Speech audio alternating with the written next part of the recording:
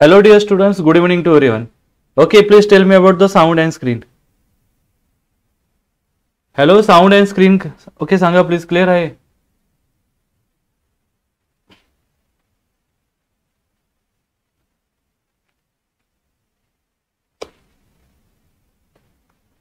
Hello dear students, good evening to everyone. Okay, please tell me about the sound.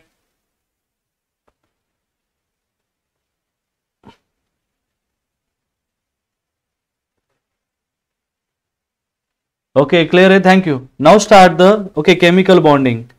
In the chemical bonding, last lecture started the hybridization. Next is that's VB. Okay, एक number octet rule आपण पाहिला इथे. This is the octet rule. Octet rule नंतर आपण पाहिलं होतं that's formal charge. Formal charge. Octet rule formal charge. Number second part मध्ये hybridization. Hybridization VBT.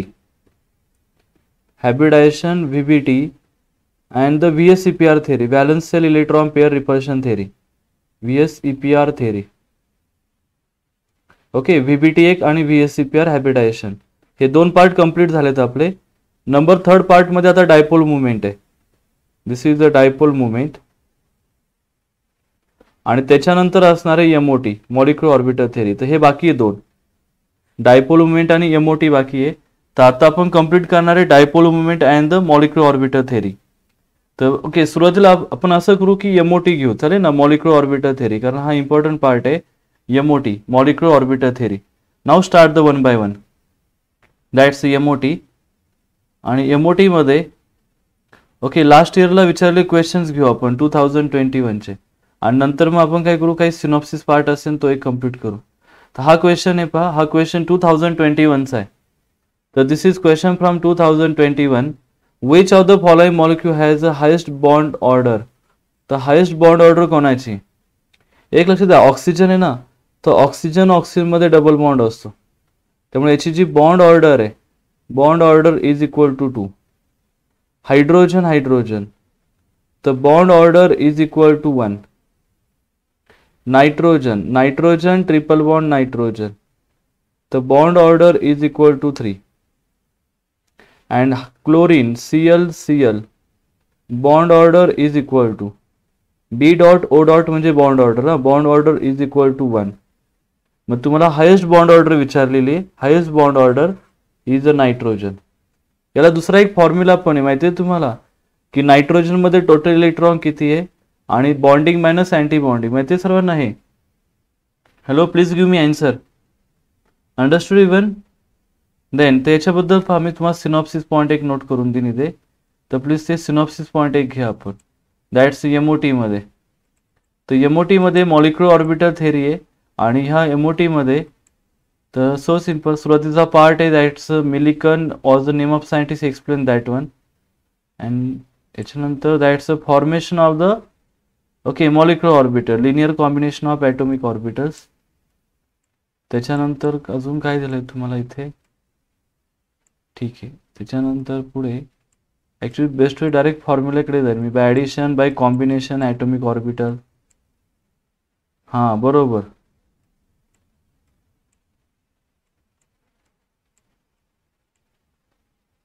Okay. Symmetry of molecular orbital आहे.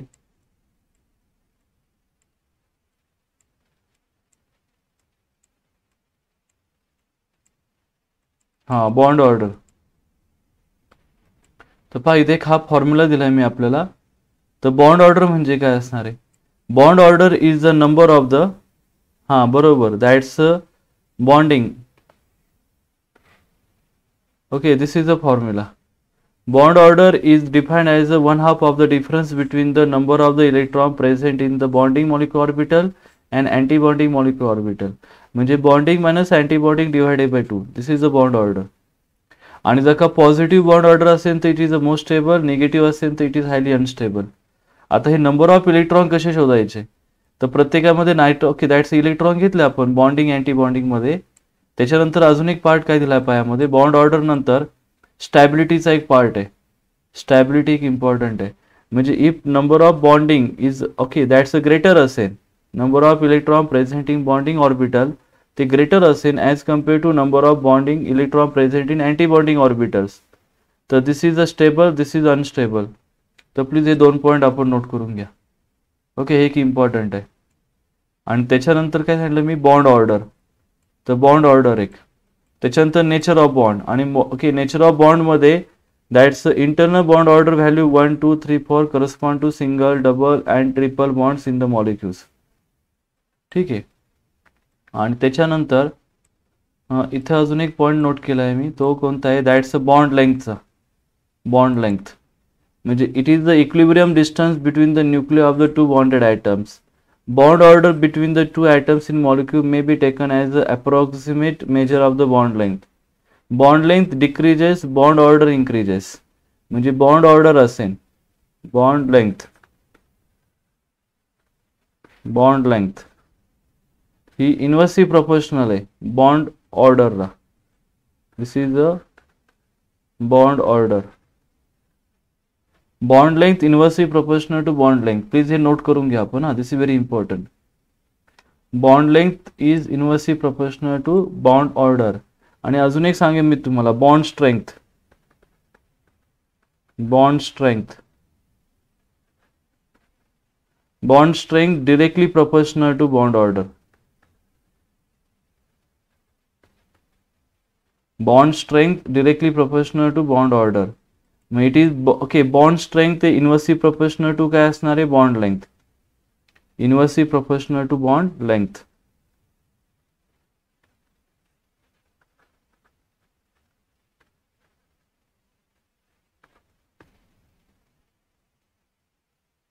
हा, मग तेच सांगायचं आहे मला तुम्हाला. बॉन्ड ऑर्डर जास्त असेल ना तर बॉन्ड लेंथ कमी असते. आणि bond strength directly proportional to bond order. आणि bond strength inversely proportional to bond length. Understood. तर हे नोट करा आपण. म्हणजे कार्बन कार्बन ट्रिपल बॉन्ड आहे पहा, ट्रिपल बॉन्ड. समजा मी कार्बन कार्बन ट्रिपल बॉन्ड सांगितलं, carbon carbon double bond in this way, carbon carbon single bond in this way. Okay, तर दिस is diagrammatically carbon carbon double bonds. Okay, single bond triple bond. म्हणजे triple bond shorter bond असेल. Triple bond is a shorter. Double bond थोडा longer असेल. Single bond again longer. Get it. पण bond strength जास्त कोणाची असेल, triple बॉन्डची. Double bond कमी. आणि तसंच त्याच्याबद्दल पहा, nitrogen triple bond nitrogen, oxygen double bond oxygen. आणि ते जर कमी घेतलं, हायड्रोजन हायड्रोजन, बरोबर की नाही, लॉंग बॉन्ड असेल hydrogen hydrogen. Get it my point.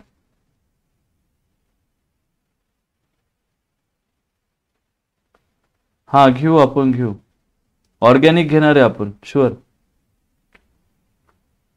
Okay, that's magnetic nature. Next part is a magnetic nature. Magnetic nature मध्ये काय असणार आहे पहा, जर का all the electrons in bonding, okay that's molecular bonding orbiter content the pair electrons. म्हणजे सर्व paired electrons आहे, पेअर्ड, तर इट इज डायमॅग्नेटिक. पेअर्ड असेल तर diamagnetic. All electrons R paired. पण जर का अनपेअर्ड इलेक्ट्रॉन असेल, if there is a unpaired electron then it is a paramagnetic. तो पॅरामॅग्नेटिक असेल. तर प्लीज हे पॉईंट 2 नोट करून घ्या. आणि ऑक्सिजन हा पॅरामॅग्नेटिक मॉलिक्यूल आहे. O2 is paramagnetic molecule. Okay, understood even. Magnetic nature काय सांगतं पहा, magnetic nature explain that the all the pair electrons. हो, घेऊ sure. Then that's a pair electron. तर पेअर इलेक्ट्रॉन असेल तर डायमॅग्नेटिक आणि अनपेअर्ड इलेक्ट्रॉन असेल तर paramagnetic. Always remember, if there is a paired electrons diamagnetic, if there is a unpaired electrons paramagnetic. आणि oxygen is a paramagnetic molecule. Oxygen हा paramagnetic molecule आहे. ठीक आहे, तर हे लक्षात ठेवा आपण, हे एक इम्पॉर्टंट आहे. त्याच्यानंतर त्याची एक्झॅक्टली व्हॅल्यू पण तुम्ही कॅल्क्युलेट करू शकता. डायमॅग्नेटिक पॅरामॅग्नेटिकची माहिती ना तुम्हाला. डायमॅग्नेटिक पॅरामॅग्नेटिकची एक्झॅक्ट व्हॅल्यू म्हणजे स्पिन ओनली फॉर्म्युला. किंवा त्याला म्यू इफेक्टिव्ह असं पण म्हणता तुम्ही. म्यू इफेक्टिव्ह फॉर्म्युला काय, under route of the n+2 bore मॅग्नेटॉन. आठवते का फॉर्म्युला. हां, ह्या फॉर्म्युलाने तुम्ही ती एक्झॅक्ट व्हॅल्यू पण कॅल्क्युलेट करू शकता. मग n म्हणजे काय असणार आहे, number of unpaired electron. n is the number of unpaired electrons. तर दिस इज अ फॉर्म्युला. ठीक आहे. त्याच्यानंतर काही एक्झाम्पल्स आहे पाहता तुम्हाला. तर एक्झाम्पल्समध्ये हायड्रोजन मॉलिक्यूल आहे. तर नंबर 1 हायड्रोजन मॉलिक्यूलची एनर्जी की इथे मी दॅट्स एमओटी डायग्राम ड्रॉ केले. दिस इज एमओटी डायग्राम. तर पहा हायड्रोजनमध्ये टोटल इलेक्ट्रॉन किती आहे? तर hydrogen 1s that's hydrogen molecule ना. म्हणजे हायड्रोजन काय असणार आहे? पहा दिस इज अ हायड्रोजन मॉलिक्यूल म्हणजे H2 मॉलिक्यूल. मग H2 मॉलिक्यूल इलेक्ट्रॉन किती? दॅट्स 1 म्हणजे 2s ओके 1s1 ना. 1s1 मग 1s1 असेल तर 2 हायड्रोजन. मग 2 हायड्रोजन कसे? पहा दिस is a 1 hydrogen, atomic orbital of hydrogen, atomic orbital of hydrogen. मग किती इलेक्ट्रॉन होतात? इकडे हायड्रोजनचा हा एक इलेक्ट्रॉन आणि इकडे एक इलेक्ट्रॉन. मग त्यामध्ये इलेक्ट्रॉन कोणता? Sigma 1s. Number 1 sigma 1s, second is a sigma star 1s. मग आता एक इलेक्ट्रॉन इथे म्हणजे हा इलेक्ट्रॉन इथे, परत एक इलेक्ट्रॉन नंतर आला तर मग तो पुढच्या ऑर्बिटलमध्ये जाईल. तर दिस is the molecular orbital diagram for hydrogen molecule. This is sigma and sigma star. Okay.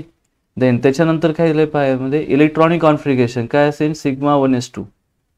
Sigma 1s2 diamagnetic आहे कारण त्यात अनपेड इलेक्ट्रॉन नाही आहे. मग बॉन्डिंग किती आहे? बॉन्डिंग 2. आणि अँटी बॉन्डिंग म्हणजे कोण? Star. Sigma star anti bonding. हे जे असतात ना यांना म्हणतात that's a bonding. This is non as a bonding molecular orbital. आणि हे स्टार असतात त्यांना म्हणतात anti bonding molecular orbital. Anti bonding molecular orbital, bonding molecular orbital. जे स्टार असतात ना तर स्टार यांना सांगतात अँटी बॉन्डिंग आणि ज्यांना स्टार नसतो त्यांना काय म्हणायचं? बॉन्डिंग. सो सिम्पल यार. ओके. म्हणजे काय असणार आहे? बॉन्डिंग किती आहे? 2 म्हणजे 2 - 0 ना. मग 2 - 0 divided by 2 is equal to किती भेटेल? 1. तर दिस इज द बॉन्ड ऑर्डर 1. आणि मॉलिक्यूल काय? डायमॅग्नेटिक कारण त्यामध्ये अनपेड इलेक्ट्रॉन 0 आहे, सर्व पेअर्ड आहे. ओके. त्यानंतर इथे काय? That's helium. मग हेलियम मॉलिक्यूलमध्ये काय असणार आहे? Helium 1s2. मग आता 1s2 मध्ये किती इलेक्ट्रॉन असणार आहे? दॅट्स 2 इलेक्ट्रॉन ना. मग आता हे 1s2 हे 2 इलेक्ट्रॉन, हे 2 इलेक्ट्रॉन. ह्या एक इलेक्ट्रॉन खाली येणार ना म्हणजे sigma 1s बॉन्डिंगमध्ये. This is bonding molecular orbital. आणि दुसरा कुठे ना? सिग्मा स्टार 1s मध्ये. दिस is anti bonding molecular orbital. Okay. मग हेलियममध्ये काय की टोटल 4 इलेक्ट्रॉन्स आहे. मग 4 मध्ये डिस्ट्रीब्युशन कसं असेल? तर sigma 1s2 sigma star 1s2 total 4 electron झाले का? हे 4 इलेक्ट्रॉन्स आहे. मग 4 म्हणजे 1 sigma 1s2 sigma star 1s2. याच्यात अनपेड आहे का? नाही, डायमॅग्नेटिक आहे. मग बॉन्डिंग किती यामध्ये? बॉन्डिंगमध्ये 2 आहे आणि अँटी बॉन्डिंगमध्ये 2 म्हणजे 2 - 2 किती होता? 0. 0 divided by 2 that's 0. Bond order किती झाली? 0. म्हणजे bond order is 0. Helium molecule therefore is unstable. It does not exist. It is always in mono atomic state. ती ऑलवेज मोनो ॲटॉमिक स्टेटमध्ये असेल. ओके. तर प्लीज लक्षात ठेवा हे आपण हां. तर हे एक इम्पॉर्टंट आहे. डायग्राम सांगतो मी तुम्हाला. डायग्राम समजली तरच मी सॉल्व्ह करू शकता. Lithium molecule. तर लिथियम मॉलिक्यूलमध्ये किती इलेक्ट्रॉन असणार आहे? एका लिथियमचे 3 झाले ना. एका लिथियमचे 3 झाले. मग 2 लिथियमचे किती असेल? 6. बरोबर. एका लिथियमचे 3 मग 2 लिथियमचे 6. मग आता लिथियममध्ये काय असेल? तर पहा दिस is energy profile that's a okay MOT diagram. मग आता ह्या एमओटी डायग्राममध्ये आता एमओटी डायग्राममध्ये हे मॉलिक्युलर ऑर्बिटल ना लिथियम Li2चे. एका लिथियमचे किती झाले? 3. मग 3 कसे? हे 2 आणि हा एक तिसरा. दिस इज 2 दिस इज 1 3. मग तसा दुसरा लिथियम ना इकडे. मग दुसऱ्या लिथियमचे पण 3 असेल. हे 2 आणि हा एक 3. आता त्यातले एक इलेक्ट्रॉन भाग घेणार. मग पहिल्यांदा सिग्मा हे कोणते? Bonding molecular orbital. हे अँटी बॉन्डिंग मॉलिक्युलर ऑर्बिटल. परत इथे हे बॉन्डिंग मॉलिक्युलर ऑर्बिटल आणि हे anti bonding molecular orbitals. Okay. तर खालचे असतात low energy bonding, स्टारवाले anti bonding, लोअरवाले bonding आणि स्टार अँटी बॉन्डिंग. आता इलेक्ट्रॉन किती आपल्याकडे? 6. मग पहिल्यांदा 2 इलेक्ट्रॉन घ्यायचे. सिग्मामध्ये 2 झाले, नंतर सिग्मा स्टारमध्ये 2 झाले, परत सिग्मा 2s मध्ये 2 झाले. मग सिग्मा स्टारमध्ये आहे का? नाही. मग टोटल बॉन्डिंग किती झाले? 4. बरोबर का? टोटल बॉन्डिंग 4 आणि अँटी बॉन्डिंग 2. बरोबर. मग किती असेल बॉन्ड ऑर्डर? तर बॉन्ड ऑर्डर असेल that's a bonding 4 anti bonding 2 म्हणजे 4 - 2 डिवायडेड बाय 2 बिकम्स 1. म्हणजे बॉन्ड ऑर्डर किती झाली लिथियममध्ये? 2 1. तर lithium has a bond order 1. आणि इलेक्ट्रॉनिक कॉन्फिगरेशन सिग्मा 1s2 हे पण विचारतात. लक्ष द्या. टोटल 6 इलेक्ट्रॉन आहे. आणि मॉलिक्यूल काय डायमॅग्नेटिक आहे. डायमॅग्नेटिक असेल तर काय असणार आहे 0 अनपेड इलेक्ट्रॉन ना, म्हणजे त्याची म्यूची व्हॅल्यू काय असेल म्यू व्हॅल्यू 0, कारण तो डायमॅग्नेटिक आहे. डायपोल मुवमेंट काय असेल त्याची 0. नेक्स्ट मॉलिक्यूलमध्ये बेरियम मॉलिक्यूल आहे. आता बेरिलियममध्ये काय विचारलंय पहा तुम्हाला, तर बेरिलियममध्ये टोटल किती इलेक्ट्रॉन आहे 4. एका बेरिलियममध्ये 4 आणि दुसऱ्या बेरिलियममध्ये किती 4, म्हणजे 4 + 4 किती होतात 8. मग आता 8ची डायग्राम कशी असेल पहा. आता हा जो बेरिलियम आहे तर ह्या बेरिलियममध्ये बॉन्डिंग मॉलिक्यूल, आता इथे टोटल एका बेरिलियमचे ॲटॉमिक किती होतात 2 + 2 4, म्हणजे 1s2 आणि 2s2 ना. तर हे 1s2 2s2 किती झाले 2 झाले. इकडचं पण ना बेरिलियम हे 1s2 2s2 बरोबर, म्हणजे हे 2 2 झाले पहा. तर दिस इज द 2 + 2 4 झाले. मग आता मॉलिक्युलर ऑर्बिटलमध्ये काय करणार आहे, तर दिस is bonding molecular orbital, again this is anti bonding molecular orbitals, again this is bonding molecular orbital, this is anti bonding molecular orbitals. मग सुरुवातीला इलेक्ट्रॉन कशामध्ये बॉन्डिंगमध्ये इलेक्ट्रॉन झाले तर किती sigma 1s2, sigma star 1s2, नंतर सिग्मा 2s2 आणि sigma star 2s2. तर सुरुवातीला बॉन्डिंगचे भरायचे, नंतर अँटी बॉन्डिंग. अंडरस्टूड बरोबर. हा कितीला पेपर आहे अक्षय आपला 10th ऑगस्ट. ओके सेकंडमध्ये का 10th सेकंड. गुड. आपला कधी आहे दॅट्स 10/2. हा 10/2 आहे आपला. गुड. देन तर प्लीज हे नोट करून घ्या आपण. मग त्याच्यामध्ये काय असणार आहे, ओके याच्यामध्ये बेरिलियममध्ये हे विचारलं एकदा इलेक्ट्रॉनिक कॉन्फिगरेशन MHT-CET 2021ला, MHT-CET 2021ला हा क्वेश्चन विचारला गेलाय. इलेक्ट्रॉनिक कॉन्फिगरेशन बेरिलियमचं काय असेल, तर प्लीज हे लक्षात ठेवा. मॉलिक्यूल डायमॅग्नेटिक आहे आणि then bonding minus anti bonding 4 - 4 / 2 किती असेल 0. मग बेरिलियमची बॉन्ड ऑर्डर 0 आहे, म्हणजे as a bond order is 0 beryllium molecule therefore unstable, it is always in mono atomic. आता हा अतिशय इम्पॉर्टंट क्वेश्चन आहे, तर दिस इज व्हेरी व्हेरी इम्पॉर्टंट. तर प्लीज आपण हा अतिशय इम्पॉर्टंट करून नोट करून घ्या. हे तुम्हाला क्वेश्चन विचारतील हा की बॉन्ड ऑर्डर किती बेरिलियममध्ये, तर बेरिलियममध्ये बॉन्ड ऑर्डर 0 आहे, it has a 0 bond order. May Be2 molecule हा unstable, it is mono atomic, तो मोनो ॲटॉमिक मॉलिक्यूल आहे. फक्त असा पाहिजे बेरिलियम डायॲटॉमिक स्टेटमध्ये नाही.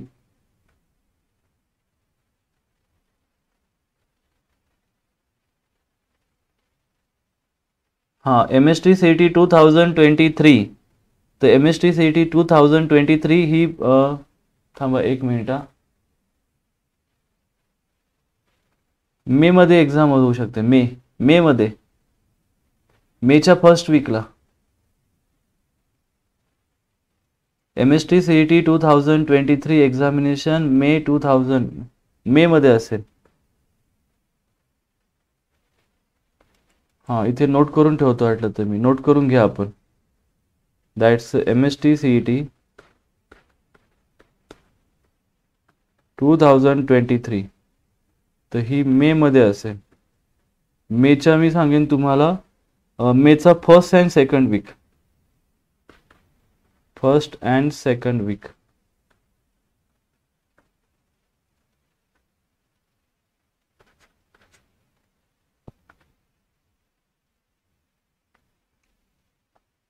ओके हां तर प्लीज हे नोट करून घ्या आपण. तर बेरिलियम मॉलिक्यूल काय असणार आहे हायली अनस्टेबल असेल आणि तो मोनो ॲटॉमिक स्टेटला असेल. ठीक आहे. हां त्याच्यानंतर बोरॉन मॉलिक्यूल आहे. तर बोरॉन मॉलिक्यूलमध्ये टोटल किती इलेक्ट्रॉन आहे 5 इलेक्ट्रॉन आहे. बोरॉनमध्ये 5 आहे. मग बोरॉनमध्ये 5 असेल तर 1s2 2s2 2px1 2py0 2pz0 बरोबर का. हां लवकरच होणार आहे तुमच्या एक्झाम. देन नेक्स्ट काय असणार त्याच्यामध्ये, हां आता हे इलेक्ट्रॉनचं डिस्ट्रीब्युशन पहा. आता डायग्राम तुम्हाला दिसते का सर्वांना. हॅलो डायग्राम चेक करा, डायग्राम दिसते का. हां आता डायग्राममध्ये पहा तर टोटल किती इलेक्ट्रॉन आहे आपल्याकडे, दॅट्स बोरॉनचे 5, म्हणजे 1s2 झाले, नंतर 2s2 झाले, नंतर कोण असणार आहे that's 2p 1, this is 2p1, एक इलेक्ट्रॉन आहे पहा 2p1. मग आता ऑर्बिटल फिल करताना कसे फिल करायचे? तो ऑर्बिटल फिल करताना सुरुवातीला ॲटॉमिक ऑर्बिटल घ्यायचे, मॉलिक्युलर ऑर्बिटल मध्ये फिल करायचे. मग sigma 1s, okay sigma 1s, नंतर sigma star 1s, sigma 2s, sigma star 2s, आणि त्याच्यानंतर 2px भरायचे. दॅट्स 2px, ओके पाय 2px पाय 2py. तर लक्षात ठेवा पाय 2px पाय 2py, नंतर सिग्मा 2pz, आणि त्याच्यानंतर दॅट्स स्टारचे भरायचे. स्टार म्हणजे अँटी बॉन्डिंग. मग याच्यामध्ये इम्पॉर्टंट पार्ट काय आहे पहा, हा पार्ट आहे. दिस इज व्हेरी इम्पॉर्टंट. तर प्लीज हा नोट करून घ्या आपण. हां, त्यामध्ये इलेक्ट्रॉनिक कॉन्फिगरेशन, टोटल इलेक्ट्रॉन किती सांगा मला? 10 इलेक्ट्रॉन. 10 इलेक्ट्रॉन. 10 कसे? तर के म्हणजे कोणती? That's a sigma 1s, sigma 1s2, आणि सिग्मा स्टार दॅट्स 1s2. बरोबर, sigma 1s2, sigma star 1s2. बरोबर, हे झाले. नंतर okay this is non as a K sale, आणि के म्हणजे दिस is a sigma 1s2, sigma star 1s2. मग आता हे पुढचे इलेक्ट्रॉन 2 + 2 किती होतात? 4, 6, 7, 8, 9, नंतर 10 ना, टोटल 10 होतात हे. बरोबर का? तर दिस इज अ पाय. आता लक्षात द्या याच्यामध्ये पाय 2px1 आहे, पाय 2py1 आहे, म्हणजे अनपेड इलेक्ट्रॉन किती आहे? 2 आहे ना. मग हा पॅरामॅटिक मॉलिक्यूल आहे. तर प्लीज हे नोट करून घ्या. बोरॉन. तर बोरॉन इज अ पॅरामॅटिक मॉलिक्यूल, कारण त्याच्याकडे अनपेड आहे पहा. दिस इज अनपेड इलेक्ट्रॉन. हे अनपेड इलेक्ट्रॉन आहे. दिस is unpaired electron 2px 2py. तर बोरॉन मॉलिक्यूल आहे. बोरॉन हा पॅरामॅग्नेटिक आहे. दिस इज पॅरामॅग्नेटिक, हे लक्षात ठेवा. आणि जर का म्यू स्पिन ओनली फॉर्म्युला वापरला तुम्ही, will calculate the that's okay bore मॅग्नेटॉन value. त्याची बोर मॅग्नेटॉन व्हॅल्यू 2.83 येते.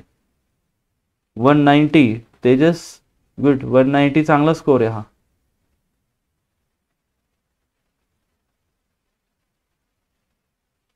Then this is paramagnetic. तर हा पॅरामॅग्नेटिक आहे 2.83. आणि बॉन्ड ऑर्डर कशी कॅल्क्युलेट करायची? Bonding okay minus anti bonding divided by 2. मी तुम्हाला याला शॉर्टकट पण सांगेन एक दुसरी एक, पण सध्या आता हे समजून घ्या. याला दुसरी एक शॉर्टकट आहे बॉन्ड ऑर्डरला, पण तुम्ही हे लक्षात ठेवा, कारण हे पण माहीत झालं पाहिजे ना तुम्हाला. कधी कधी क्वेश्चन तर एकदम बेसिक पण विचारतात. बरोबर. हां, तर प्लीज चेक करा. बोरॉनसाठी किती बॉन्ड ऑर्डर आहे? 1. आणि बोरॉन हा पॅरामॅग्नेटिक आहे. Boron it is the paramagnetic. त्याच्यानंतर घेणारे नेक्स्ट ओके कंपाऊंड असणारे दॅट्स C2 मॉलिक्यूल. C2 म्हणजे दॅट्स कार्बन. मग हा जो C2 मॉलिक्यूल आहे, तर C2 मॉलिक्यूलमध्ये काय असणार आहे? दिस इज अ 6 इलेक्ट्रॉन ना टोटल, म्हणजे 1s2, 2s2, 2px1, 2py1, 2pz 0 मध्ये जाईल तो. मग आता 6 इलेक्ट्रॉन कसे फिल होतील पहा. तर 6 इलेक्ट्रॉन फिल होणारे दॅट्स नंबर 1 सिग्मा 1s2 मध्ये, नंतर sigma star 1s2, sigma 2s2, नंतर किती? सिग्मा 2s, नंतर पाय 2px पाय 2py. Get it? म्हणजे कम्प्लिटली फिल भरणार आहे. अनपेड इलेक्ट्रॉन आहे का याच्याकडे? नाही, अनपेड इलेक्ट्रॉन नाही. मग अनपेड नसेल तर हा डायमॅग्नेटिक आहे. It is diamagnetic molecule. Get it? मग हा डायमॅग्नेटिक मॉलिक्यूल आहे. मग दिस इज C2 मॉलिक्यूल. मग C2 मध्ये किती बॉन्ड ऑर्डर आहे? तर बॉन्ड ऑर्डर आहे, बॉन्डिंग किती आहे टोटल? 8 बॉन्डिंग आहे. ओके टोटल इलेक्ट्रॉन किती? दॅट्स 12 ना. मग 12 पैकी बॉन्डिंग 8 आणि अँटी बॉन्डिंग 4. मग किती होतं ते टोटल? 6. मग 6 divided by okay sorry that's 4 divided by 2 ना. मग 4 डिवायडेड बाय 2 म्हणजे बॉन्ड ऑर्डर किती येणार आहे? 2. मग दिस इज अ बॉन्ड ऑर्डर 2 असेल. लक्षात ठेवा, दिस इज अ बॉन्ड ऑर्डर 2. मग याच्यामध्ये इलेक्ट्रॉनिक कॉन्फिगरेशन काय असेल कार्बनचं? तर ओके टोटल इलेक्ट्रॉन किती असेल? 12 ना. मग ते 12 इलेक्ट्रॉन कसे फिल होतील? तर के म्हणजे काय? सिग्मा 1s2, सिग्मा 1s2, आणि दुसरी के सेल म्हणजे सिग्मा स्टार 1s2 ना. म्हणजे टोटल 2 झाले. के 2 आहे. 2 + 2 4, 4 + 6 6, 7, 8, 9, 10, 11, 12. बरोबर आहे, करेक्ट आहे. बरोबर. तर प्लीज लक्षात ठेवाय. मग त्याच्यामध्ये बॉन्ड ऑर्डर किती? 2 आहे. मग डबल बॉन्ड असेल, double bond C2 molecule consist of both पाय बॉन्ड्स. तर दोन्ही पण पाय बॉन्ड्स आहे. लक्ष द्या, both R pi bond because of the presence of 4 electron in 2 that's a पाय molecule orbital and detected in the vapour phase. तर ही वेपर फेजमध्ये दिसतात फक्त. Only in vapour phase. Me C2 molecule कुठं असतो? C2 molecule only in vapour state C2. तर please हे note करून घ्या आपण हा. दिस इज व्हेरी इम्पॉर्टंट. हे तुम्हाला एक्झाममध्ये विचारते. C2 molecule. आणि बॉन्ड ऑर्डर किती? त्यामध्ये 2. आणि तो डायमॅग्नेटिक, पॅरामॅग्नेटिक, डायमॅग्नेटिक.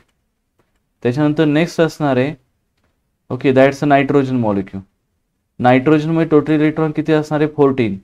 मग 14 मध्ये 1s2, 2s2, 2px1, 2py1, 2pz1.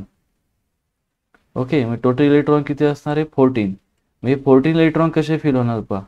टोटलमध्ये काय असणार आहे? That's a total number 1 that's a 1s2. 1s2 मधला 1 1 sigma 1s, sigma star 1s2, sigma 2s. Okay, त्यानंतर sigma 2s, sigma star 2s. आणि त्याच्यानंतर फिल होणार आहे दिस इज अ पाय 2px, पाय 2py, सिग्मा 2pz. ओके, आणि याच्यामध्ये अनपेड इलेक्ट्रॉन आहेत का? No, there is no unpaired electron. मग अनपेड इलेक्ट्रॉन नसेल तर याचा अर्थ तो मॉलिक्यूल काय? डायमॅग्नेटिक आहे. It is a diamagnetic molecule. मी पहा दिस इज अ डायमॅग्नेटिक मॉलिक्यूल. मग डायमॅग्नेटिक मॉलिक्यूल असेल तर बॉन्ड ऑर्डर किती? What is the bond order? मग बॉन्ड ऑर्डर आहे bonding minus anti bonding. Total 10 minus 4, 14 electrons आहे ना, त्यापैकी 10 हे बॉन्डिंग आहे. 10 इज अ बॉन्डिंग आणि 4 अँटी बॉन्डिंगमध्ये. म्हणजे किती होतं टोटल? 6/2 ना. मग 6/2 म्हणजे 3. तर बॉन्ड ऑर्डर 3 आहे. मग between the 2 nitrogen item there are the 3 bonds. आणि या 3 बॉन्डपैकी 2 पाय बॉन्ड आहे आणि 1 सिग्मा बॉन्ड आहे. आणि nitrogen molecule is a most stable molecule among the all the series. तर नायट्रोजन हा मोस्ट स्टेबल आहे. हा क्वेश्चन IMP लक्ष द्या. दिस इज IMP क्वेश्चन. याच्यावर क्वेश्चन विचारला गेलाय 2021 ला. ओके, तर प्लीज हे नोट करून घ्या आपण. Nitrogen molecule is a most stable. आणि as the nitrogen molecule is a most stable it has a bond order 3. त्याची बॉन्ड ऑर्डर 3 आहे. त्याच्यानंतर नेक्स्ट मॉलिक्यूल आहे ऑक्सिजन मॉलिक्यूल. तर ऑक्सिजन हा एक इम्पॉर्टंट मॉलिक्यूल आहे. फक्त ते लक्षात ठेवा. मी तुम्हाला एक इम्पॉर्टंट पॉईंट सांगतो, तेवढा लक्षात ठेवा. तो ऑक्सिजनमध्ये इलेक्ट्रॉन किती? 8. असे 2 इलेक्ट्रॉनचे किती झाले? 2 ऑक्सिजनचे 18. मग 18 इलेक्ट्रॉन असल्यामुळे तर दिस इज ॲटॉमिक ऑर्बिटल 1s. मग पहिल्यांदा bonding, this is bonding molecular orbitals, त्याच्यात 2 इलेक्ट्रॉन. अँटी बॉन्डिंग मॉलिक्युलर ऑर्बिटल्समध्ये किती झाले? 2 इलेक्ट्रॉन्स. बरोबर, मग दिस इज द 2. हे 2 + 2 4 झाले ना. म्हणजे पहिल्यामध्ये 2 ॲड झाले. तर ही सेल त्याला के सेल म्हणतात ना. दिस is K sale, K sale म्हणजे के आपण नोट करत ना. के पाहिजे के नोट केले ना. दिस इज के म्हणजे काय? Sigma 1s2. दिस इज के आणि सिग्मा स्टार 1s म्हणजे के सेल. फर्स्ट सेल म्हणजे के सेल, KLMN असं. ठीक आहे. देन नेक्स्ट कोण असणार आहे? 2s2. मग 2s2 मधला sigma 2s2, sigma star 2s2. 2 electron पहा. प्रत्येक साईडचे 2 इलेक्ट्रॉन ॲड होणार आहे. ठीक आहे. त्याच्यानंतर काय असणार आहे? That's a 2p. मग 2p मध्ये टोटल किती इलेक्ट्रॉन आहे? 4. मग 4 मध्ये कसे इलेक्ट्रॉन भरणार पहा. आता इकडचे 4 आणि इकडचे 4 किती होतात? टोटल 8. पण आता ह्या 8 मध्ये टोटल इलेक्ट्रॉन सिग्मा भरणार सुरुवातीला. आता आदोरची केस वेगळी होती हा. आदोवर पाय 2px खाली होते आणि सिग्मा 2pz वर होते, बरोबर का? पण इथे केस वेगळी आहे, बरोबर का? देन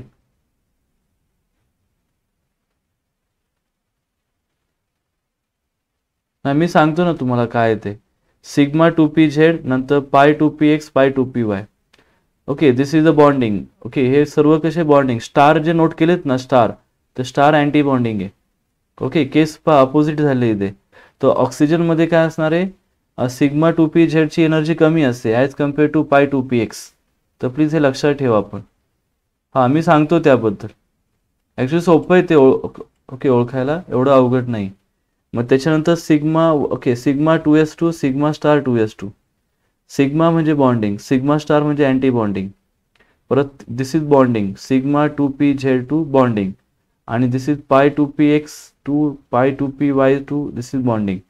आणि नंतर दॅट्स अ पाय स्टार म्हणजे अँटी बॉन्डिंग. मला सांगा मॉलिक्यूल काय असणार आहे? दिस इज पॅरामॅटिक. कारण अनपेड इलेक्ट्रॉन किती याच्याकडे? 2 अनपेड आहे. मग ऑक्सिजन हा काय असणार आहे? पॅरामॅटिक. लक्ष द्या, ऑक्सिजन हा पॅरामॅग्नेटिक आहे. आणि जर का तुम्ही याची व्हॅल्यू कॅल्क्युलेट केली तर दिस is mu spin only. Mu spin only under route किती असेल 2 + 2 बोर मॅग्नेटॉन. बरोबर, बोर मॅग्नेटॉन व्हॅल्यू किती सांगा मला. That's 2.83 bore मॅग्नेटॉन. आता एक कॅल्क्युलेट केले आपण बरोबर का. तर दिस इज पॅरामॅग्नेटिक मॉलिक्यूल. हा पॅरामॅग्नेटिक आहे. बॉन्ड ऑर्डर लक्षात ठेवा. बॉन्डिंग किती आहे 10 आणि अँटी बॉन्डिंग किती 6. मग बॉन्डिंग किती होतात 6 - 4 दॅट्स ओके दॅट्स 10 - 6 4 4/2 2.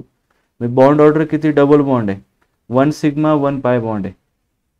आणि according to the MOT prove to be successful as व्हीबीटी. कारण व्हीबीटी मध्ये ओके हा ऑक्सिजन डायमॅग्नेटिक सांगितलं होतं, परंतु एमओटी मध्ये काय हा पॅरामॅग्नेटिक आहे. आणि यस रिअल सॅम्पल आहे. जर का लॅबोरेटरीमध्ये तुम्ही ऑक्सिजन चेक केला तर यस ऑक्सिजन शोज अ पॅरामॅग्नेटिक प्रॉपर्टी. म्हणजे याचा अर्थ MOT theory is well explain the that's a paramagnetic nature of oxygen. व्हीबीटी fail. Understood. बरोबर. तर लक्षात ठेवा हे. याच्यानंतर काय असणार आहे दॅट्स नेक्स्ट मॉलिक्यूल फ्लोरीन आहे.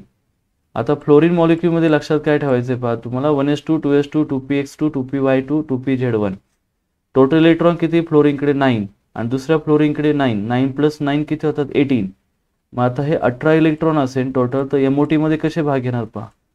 तर दिस इज नंबर 1 ॲटॉमिक ऑर्बिटल एका फ्लोरीनचे आणि दिस इज ॲटॉमिक ऑर्बिटल ऑफ दुसऱ्या फ्लोरीनचे. मग 1s2 मध्ये 2 इलेक्ट्रॉन आहे, इथे 2 इलेक्ट्रॉन आहे. तर okay फर्स्टमध्ये bonding this is bonding आणि नंतर anti bonding. Anti bonding molecular orbital star जे नोट केले दिस इज अँटी बॉन्डिंग. ओके मग 2 इलेक्ट्रॉन झाले. अजून पुढच्या स्टेजला पुन्हा 2 electron sigma sigma star same as it is जसं आपण फर्स्ट स्टेजला केलं तसं. आता थर्डमध्ये थोडं डिफरंट आहे. थर्डमध्ये काय असणार आहे ओके सिग्मा 2p ची एनर्जी कमी असेल आणि ओके पाय 2px पाय 2py ची एनर्जी हायर असेल. आणि ही जी लाईन आहे स्ट्रेट लाईन त्याच्या खाली कोण आहे बॉन्डिंग आणि त्याच्या वर कोण आहे अँटी बॉन्डिंग. ओके हे जे ओके दॅट्स स्टार नोट केले. स्टार म्हणजे अँटी बॉन्डिंग. मग प्रत्येकामध्ये 2-2 इलेक्ट्रॉन ॲड करत जायचे. मग असं अनपेड इलेक्ट्रॉन आहेत का इथे नाही. अनपेड इलेक्ट्रॉन अब्सेंट आहे. याचा अर्थ सर्व पेअर्ड आहे ना. मग पेअर्ड असेल तर डायमॅग्नेटिक आहे. It is diamagnetic molecule. मग याची म्यू स्पिन ओनली काय असेल mu spin only is equal to 0. तर ती व्हॅल्यू 0 असेल. Mu spin only 0. मग बॉन्डिंग किती आहे 10. दिस इज बॉन्डिंग 10 आणि अँटी बॉन्डिंग 8. मग 10 - 8 किती होता 4. Okay that's 10 - 8 2 2/2 value 1. Get it. मग फ्लोरीनमध्ये किती बॉन्ड आहे एक बॉन्ड आहे फ्लोरीन फ्लोरीन यप एकच बॉन्ड आहे फ्लोरीनमध्ये. ठीक आहे आणि तो डायमॅग्नेटिक आहे. तर प्लीज हे लक्षात ठेवा. बरोबर. देन त्याच्यानंतर काय असणार आहे नेक्स्टमध्ये दॅट्स अ न्यूऑन. तर हा एक important molecule this is neon. तर न्यूऑनमध्ये टोटल इलेक्ट्रॉन किती 10. एका न्यूऑनचे 10 झाले. दुसऱ्या न्यूऑनचे किती असेल 10. बरोबर. असे किती होतात टोटल 20. म्हणजे 1 न्यूऑन 10 आणि सेकंड न्यूऑन 10 म्हणजे टोटल किती होतं 10 + 10 20. मग आता हे 20 इलेक्ट्रॉन कसे फिल होतील पहा. तर 20 इलेक्ट्रॉन हे मॉलिक्युलर ऑर्बिटलमध्ये भाग घेणार आहे. तर एका न्यूऑनचे म्हणजे 1s2 2s2 बरोबर म्हणजे एक इलेक्ट्रॉन ॲड होणार. दिस इज बॉन्डिंग. तर हे बॉन्डिंग मॉलिक्युल आहे. दिस is anti bonding molecular orbital. Star आहे ते अँटी बॉन्डिंग आहे. मग 2 इकडचे 2 इकडचे 2 किती होतील 4. मग 4 मध्ये sigma 1s sigma star 1s2 म्हणजे 2 + 2 4 झाले. आता सेकंडमध्ये 2s आहे आणि याला काय म्हणतात के सेल ना. दिस इज के सेल. के म्हणजे कोणती 1s. त्याच्यानंतर सेकंड सेल कोणती आहे 2s.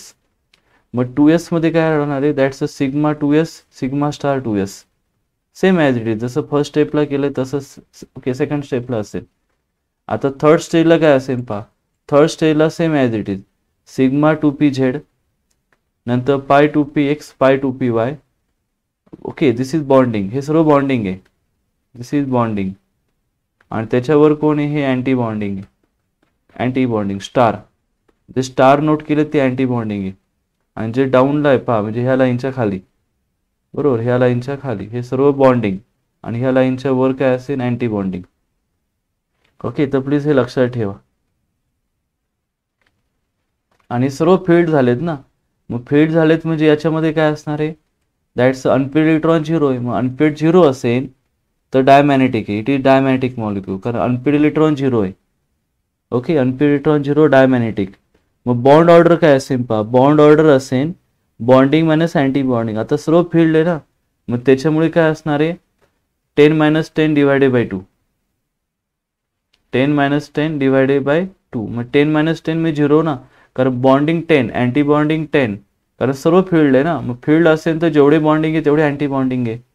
मग 10 - 10 डिवायडेड बाय 2. मग बॉन्ड ऑर्डर किती होते 0.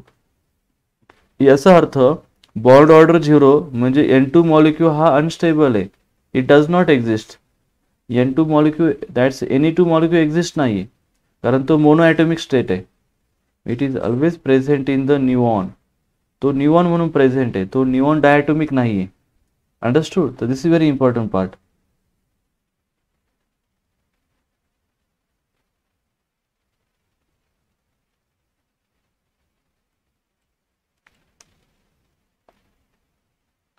Next is the some conclusions. आता याच्यामध्ये पहा सम कन्क्लुजन काय असते यामध्ये. देन आता सम कन्क्लुजन्स मध्ये hydrogen two neon, nitrogen molecule has a highest bond order and energy. तर हायेस्ट बॉन्ड ऑर्डर आणि energy, it is the most stable molecule. तर प्लीज हे नोट करून घ्या आपण. हे क्वेश्चन तुम्हाला एक्झाममध्ये विचारते ॲक्च्युली. तर दिस इज इम्पॉर्टंट क्वेश्चन. तर हे इम्पॉर्टंट क्वेश्चन्स आहे जनरल, हे तुम्हाला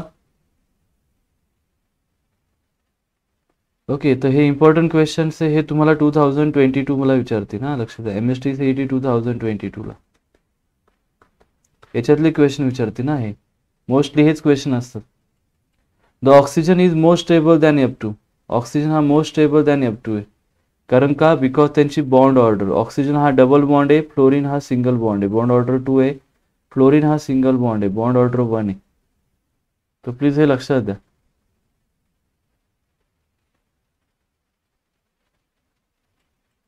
नंतर bond order increase from B2. तर B2 मध्ये 1 आहे, C2 मध्ये 2 आहे आणि नायट्रोजन मध्ये 3 आहे. तर प्लीज हे लक्षात ठेवा तुम्ही.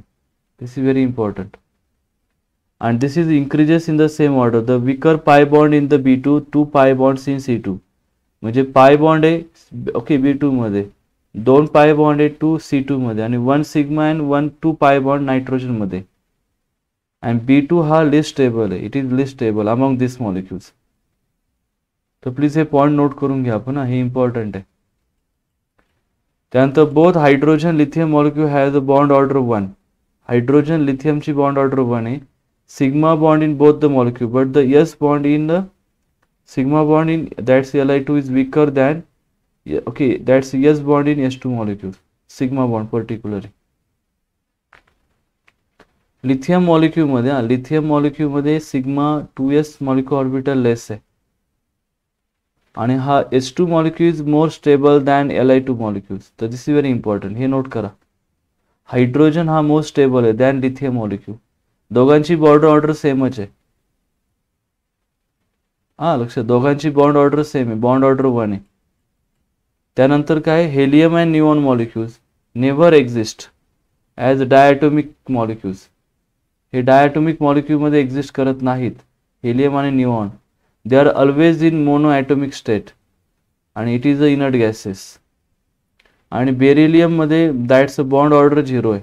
बेरिलियम पण तसंच आहे, इट इज मोनो ॲटोमिक. तर प्लीज हे पॉईंट 2 लक्षात ठेवा, हे इम्पॉर्टंट आहे. ॲक्च्युली हा तर अतिशय व्हेरी व्हेरी इम्पॉर्टंट आहे. आपल्यापैकी अर्ध्या शिफ्टला तर हा क्वेश्चन येणार आहे. मोनो ॲटोमिक, बेरिलियम हा मोनो ॲटोमिक आहे.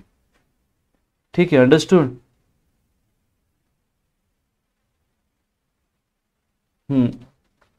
ओके, तर प्लीज हे चेक करा आपण. ठीक आहे, तर प्लीज आपण सर्व हे नोट करून घ्या. दिस इज व्हेरी इम्पॉर्टंट. त्याच्यानंतर काही क्वेश्चन्स हे पाहिजे. तर हा केमिकल बॉन्डिंग मधला टेक्स्टचा क्वेश्चन आहे, ॲक्च्युली टेक्स्च्युअल क्वेश्चन या. O2 मॉलिक्यूल पॅरामॅग्नेटिक, तुमच्या टेक्स्ट मधला क्वेश्चन या. O2 मॉलिक्यूल हा paramagnetic. It is explain on the basis of MOT. तर MOT हा नवनीत आपण सकाळी चेक करू शकता. हो, सकाळी पुन्हा रेकॉर्डेड पहा, आपण रेकॉर्डेड चेक करू शकता तुम्ही. तर दिस is according to the MOT. MOT according to MOT that's oxygen हा पॅरामॅग्नेटिक आहे.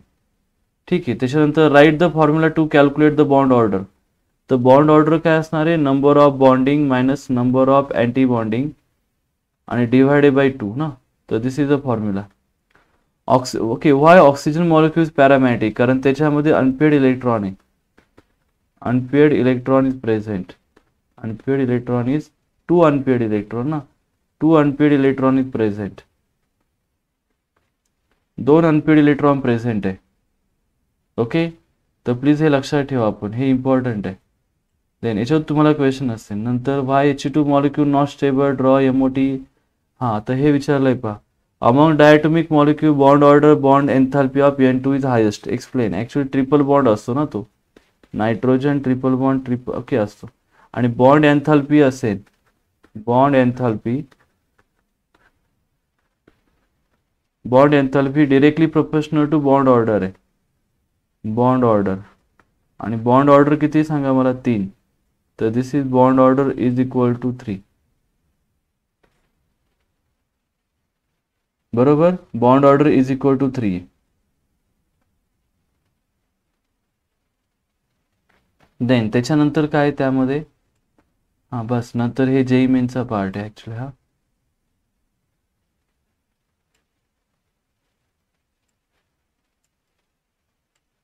ठीक आहे. Now start the MCQs. तर MCQs मध्ये काय पहा, ॲक्च्युली हा क्वेश्चन झालाय ना आपला, हा झालाय बरोबर का. तर प्लीज हे नोट करून घ्या, बॉन्ड ऑर्डर काय, बॉन्ड ऑर्डर. ठीक आहे. Next question. Okay, question from 2021 मधला second question. What is the bond order and magnetic property respectively for N2 according to molecular orbiter theory. तर बॉन्ड ऑर्डर विचारले तुम्हाला, मॅग्नेटिक प्रॉपर्टी विचारली. कोण सांगेल मला की बॉन्ड ऑर्डर काय, what is the bond order, N2 मॉलिक्यूलची bond order काय, N ट्रिपल बॉन्ड N ना. बरोबर, N ट्रिपल बॉन्ड N म्हणजे बॉन्ड ऑर्डर किती आहे, bond order is equal to 3. मग 3चा ऑप्शन 2 आहे ना इथे. हा 2 दिलाय त्यांनी, दिस इज रूल आउट. हा 2 दिलाय, दिस इज रूल आउट. आता डायमॅग्नेटिक आहे का पॅरामॅग्नेटिक आहे. हां प्लीज आन्सर सांगा मला. नायट्रोजन मॉलिक्यूल तो काय असणार आहे, डायमॅग्नेटिक. कारण नायट्रोजनमध्ये अनपेड इलेक्ट्रॉन किती आहे, अनपेड इलेक्ट्रॉन 0 आहे ना त्याच्याकडे. बरोबर.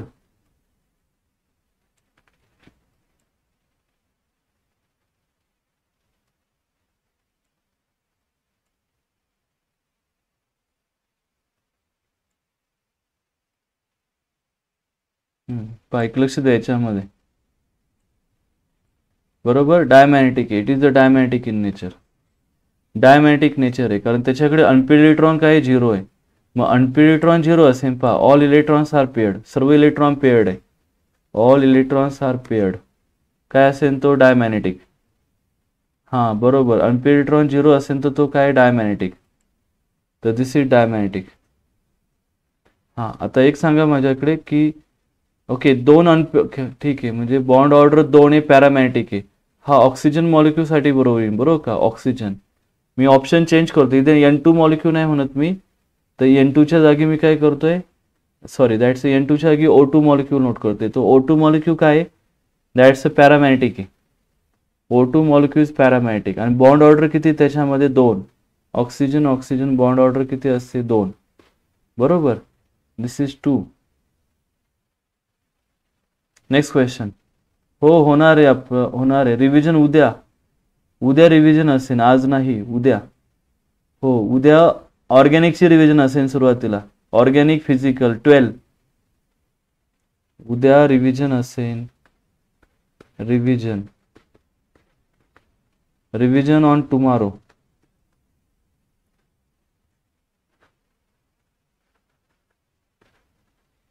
हां टुमारोला आपण रिव्हिजन ठेवू, चालेल. उद्या म्हणजे दॅट्स अ फर्स्ट ना, उद्या 1 ऑगस्ट आहे ना, 1ला ठेवू आपण.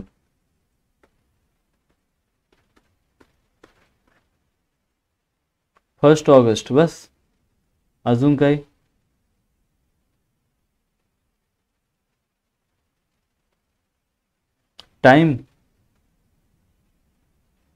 टाइम सांगतो मी, मॉर्निंगला ठेवू आपण. ठीक आहे, पाहू काय ओके टाइम काय ठेवता येईल तो. मी तसं पाठवेन तुम्हाला ना. तुम्ही जॉईंट आहात ना टेलिग्रामला, टेलिग्राम चेक करत जा ना. तुम्ही टेलिग्राम चेक करत जा, टेलिग्रामला मी पाठवत जाईन. ठीक आहे. हां, पण उद्या रिव्हिजन असेल तुमची. आणि याच्यात रिव्हिजन वेगवेगळे असते ना. आता रिव्हिजन ऑर्गॅनिक आणि ऑर्गॅनिक प्लस ॲप्लाइड एक असेल. त्यानंतर फिजिकल एक असेल, फिजिकल. त्यानंतर इनऑर्गॅनिक आणि त्याच्यानंतर मग त्याच्यामध्ये 11 पण घेणार मी. 11-12 एकत्र घेणार सर्व.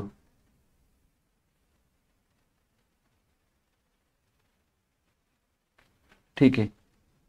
नेक्स्ट क्वेश्चन घ्या. क्वेश्चन 2021चा आहे हा. आणि उद्या तयारी करा चांगली, आन्सर द्या. ठीक आहे. क्वेश्चन घ्या आपण. हा क्वेश्चन 2021चा आहे. नेक्स्ट क्वेश्चन घ्या. क्वेश्चन 2021चा हा पण. Identify the bond order magnetic property respectively for lithium 2 molecules. तर लिथियम 2 मॉलिक्यूल्समध्ये अकॉर्डिंग टू MOT. कोण सांगेल मला लिथियम 2 मॉलिक्यूलची बॉन्ड ऑर्डर काय? कोण सांगेल? लिथियम. तुम्हाला बॉन्ड ऑर्डर जरी समजली तरी तुम्ही 2 ऑप्शन कट करू शकता.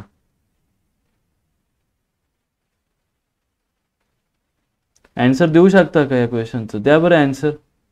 थोडा अभ्यासाला सांगा मला काहीतरी.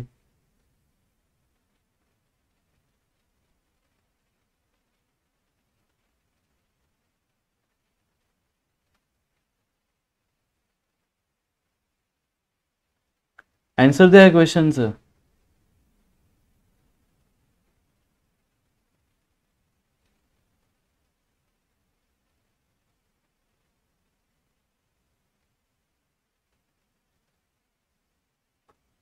मग ह्या क्वेश्चनचा आन्सर द्या ना. एक जरी बॉन्ड ऑर्डर सांगितले तुम्ही. बॉन्ड ऑर्डर काय? लिथियम 1ची बॉन्ड ऑर्डर काय? लिथियम एक बॉन्ड ऑर्डर आहे. नंबर ऑफ बॉन्ड ऑर्डर 1 आहे. बॉन्डिंग मायनस अँटी बॉन्डिंग ना, बरोबर का? लिथियम.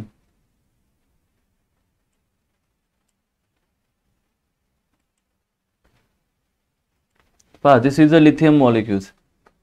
आणि लिथियम मध्ये काय असणारे अनपेड इलेक्ट्रॉन आहेत का त्यामध्ये?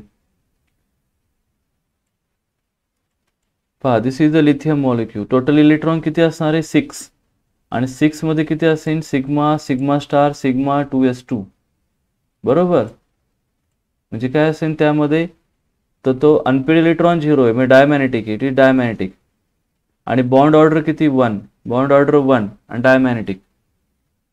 ऑप्शन द्या please. Bond order 1 diamagnetic. Okay. Unpaired electron 0 आहे त्यामध्ये. डायमॅग्नेटिक म्हणजे काय? Unpaired electron 0. Unpaired electrons is equal to 0. आणि बॉन्डिंग मायनस अँटी बॉन्डिंग. तर बॉन्डिंग किती? पहा, 4 - 2 divided by 2. Bond order is equal to number of bonding minus number of anti bonding divided by 2. Bonding किती? 4 - 2 divided by 2. मग is equal to 2/2. 2/2 किती येते answer? 1. Bond order 1. Total electron किती लिथियमकडे? Lithium 2 कडे total electron असणारे 6 electron total. एका लिथियमचे 3 ना, मग 2 लिथियमचे किती झाले? 6. मग 6 पैकी बॉन्डिंग किती? 4 आणि anti bonding 2. Bonding minus anti bonding दोघांची बेरीज किती आली पाहिजे? 6 आली पाहिजे. हे पण लक्षात ठेवा. क्वेश्चन इम्पॉर्टंट आहे. Lithium molecule. मला सांगा, unpaired electron 2. Okay. Bond order 2 आहे, पॅरामॅग्नेटिक आहे. ऑक्सिजन बद्दल आहे. ऑक्सिजन. त्याच्यानंतर पॅरामॅग्नेटिक 1 आहे, नाही तो डायमॅग्नेटिक आहे आणि 2 बॉन्ड ऑर्डर आहे. कोण सांगेल? डायमॅग्नेटिक मॉलिक्यूल्स आहे, बॉन्ड ऑर्डर 2 आहे. सांगता येईल का तुम्हाला? बॉन्ड ऑर्डर 2 आहे पण डायमॅग्नेटिक आहे. C2 मॉलिक्यूल, बरोबर का? C2 carbon.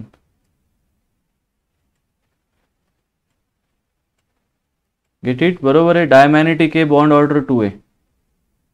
This is C2 molecule. म्हणजे हा C2 मॉलिक्यूल बद्दल. C2. आता एक बॉन्ड ऑर्डर आहे पॅरामॅग्नेटिक नाही ना, असं बॉन्ड ऑर्डर 1 नाही आहे. म्हणजे एक एम पॅरामॅग्नेटिक नाही आहे, 2 असेल तर यस पॅरामॅग्नेटिक आहे, ऑक्सिजन हा पॅरामॅग्नेटिक आहे. हां C2. तर प्लीज हे लक्षात ठेवा. याच्या अगोदरचा क्वेश्चन कसा होता? हां तसा होता 3 आणि 2 2 3 बरोबर आहे. आणि हा इथे पण नोट करता आला असं ना आपल्याला, 2 बॉन्ड ऑर्डर में C2 ना, तर हा C2 मॉलिक्यूल, बॉन्ड ऑर्डर 2 आहे, डायमॅग्नेटिक आहे. ठीक आहे, तर प्लीज हे क्वेश्चन रिपीट करा. सल्फर नाही बाळांनो, सल्फर कसा येईल त्यात? तुम्हाला फक्त ओके निओमपर्यंतचे ना स्टडी. पुढे नेक्स्ट क्वेश्चन घ्या आपण. हां question number 4. Y is bond order of Be2 molecule 0? तर Be2 मॉलिक्यूलचा बॉन्ड ऑर्डर 0 काय? बॉन्ड ऑर्डर 0 कारण का की बॉन्ड ऑर्डर इज इक्वल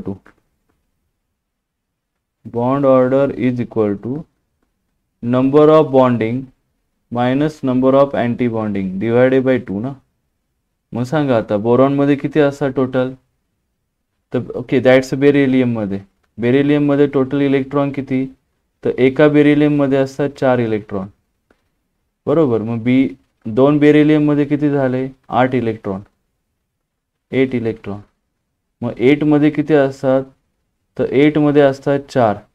हे 4 झाले बॉन्डिंग मॉलिक्युलर ऑर्बिटलचे इलेक्ट्रॉन्स. आणि हे 4 कशात झाले? Anti bonding molecular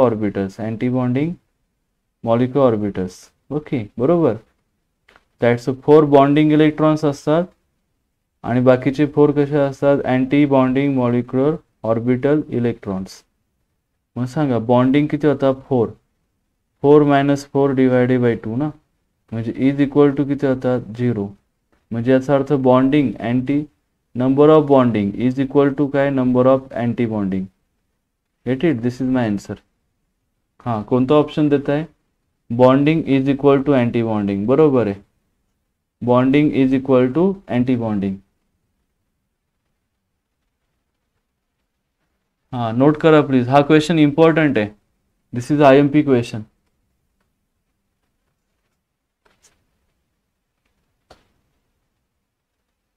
understood everyone? Please answer देत जा, आन्सर सांगत जा आपण.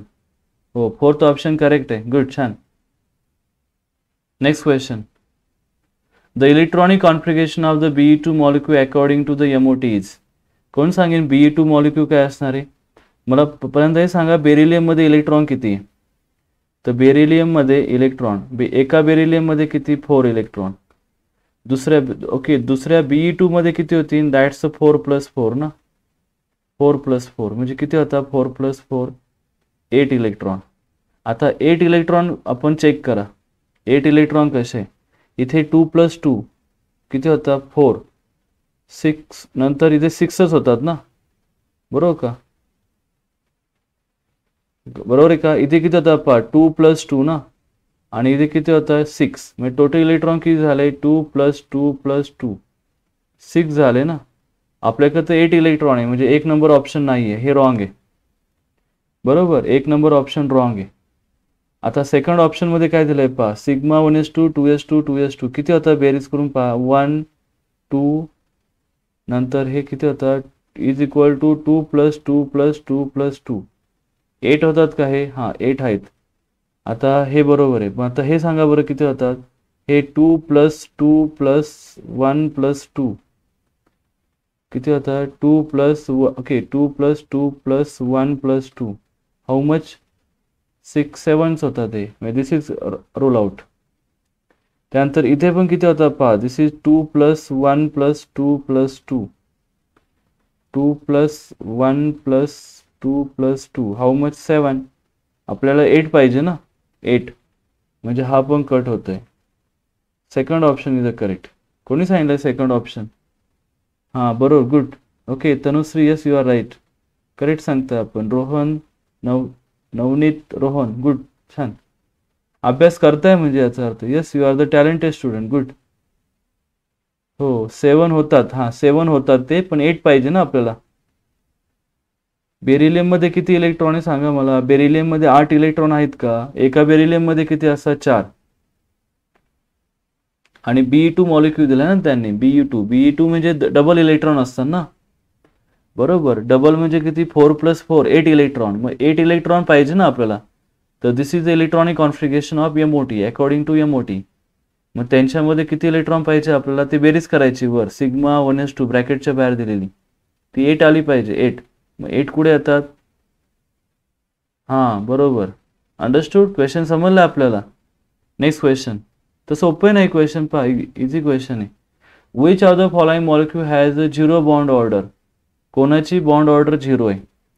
ऑक्सिजन सांगा. तर ऑक्सिजन किती असणार bond order. Oxygen is equal to okay oxygen म्हणजे bond order is equal to किती असते 2. हेलियम मध्ये बॉन्ड असतो का. नाही. हेलियम हा मोनो ॲटॉमिक आहे. इट इज मोनो ॲटॉमिक म्हणजे बॉन्ड ऑर्डर किती आहे. Bond order is equal to 0. Bond angle 0 आहे. नायट्रोजन काय असणार. नायट्रोजन ट्रिपल बॉन्ड नायट्रोजन म्हणजे बॉन्ड ऑर्डर किती याच्यामध्ये. Bond order is equal to 3. Hydrogen single bond hydrogen म्हणजे बॉन्ड ऑर्डर किती झाली. Bond order is equal to 1. Helium बरोबर. अजून एक सांगेन मी बॉन्ड ऑर्डर कोणती असते. अजून एक म्हणजे आत्ता कोणता पाहिला आपण. बेरिलियम ना. Beryllium Be2. तर बेरिलियम हा पण याची बॉन्ड ऑर्डर 0 आहे. हा पण मोनो ॲटॉमिक आहे. हे एक लक्षात ठेवा. बेरिलियम ऑल्सो देअर की त्याची बॉन्ड ऑर्डर 0 आहे आणि मोनो ॲटॉमिक येतो. Helium neon. अजून एक मॉलिक्यूल म्हणजे न्यूऑन. इथे नोट करून देतो मी. Neon Ne2. न्यूऑनची पण बॉन्ड ऑर्डर काय 0 आहे. न्यूऑन लक्षात ठेवा. अंडरस्टूड. न्यूऑन मॉलिक्यूल असो बॉन्ड ऑर्डर 0. बॉन्ड ऑर्डर 0 पाहिजे तुम्हाला.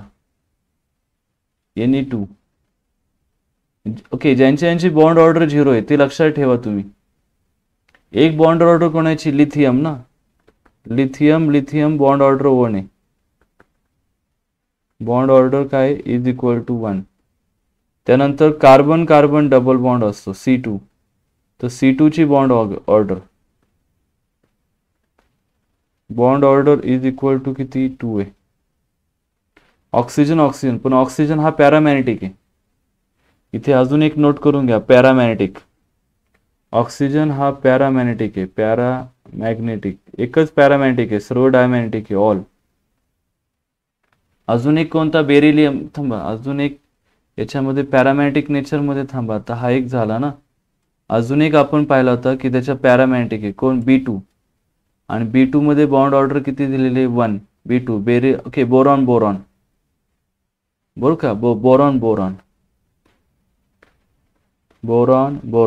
बॉन्ड ऑर्डर किती आहे. Bond order is equal to 1 आणि तो पण paramagnetic. It is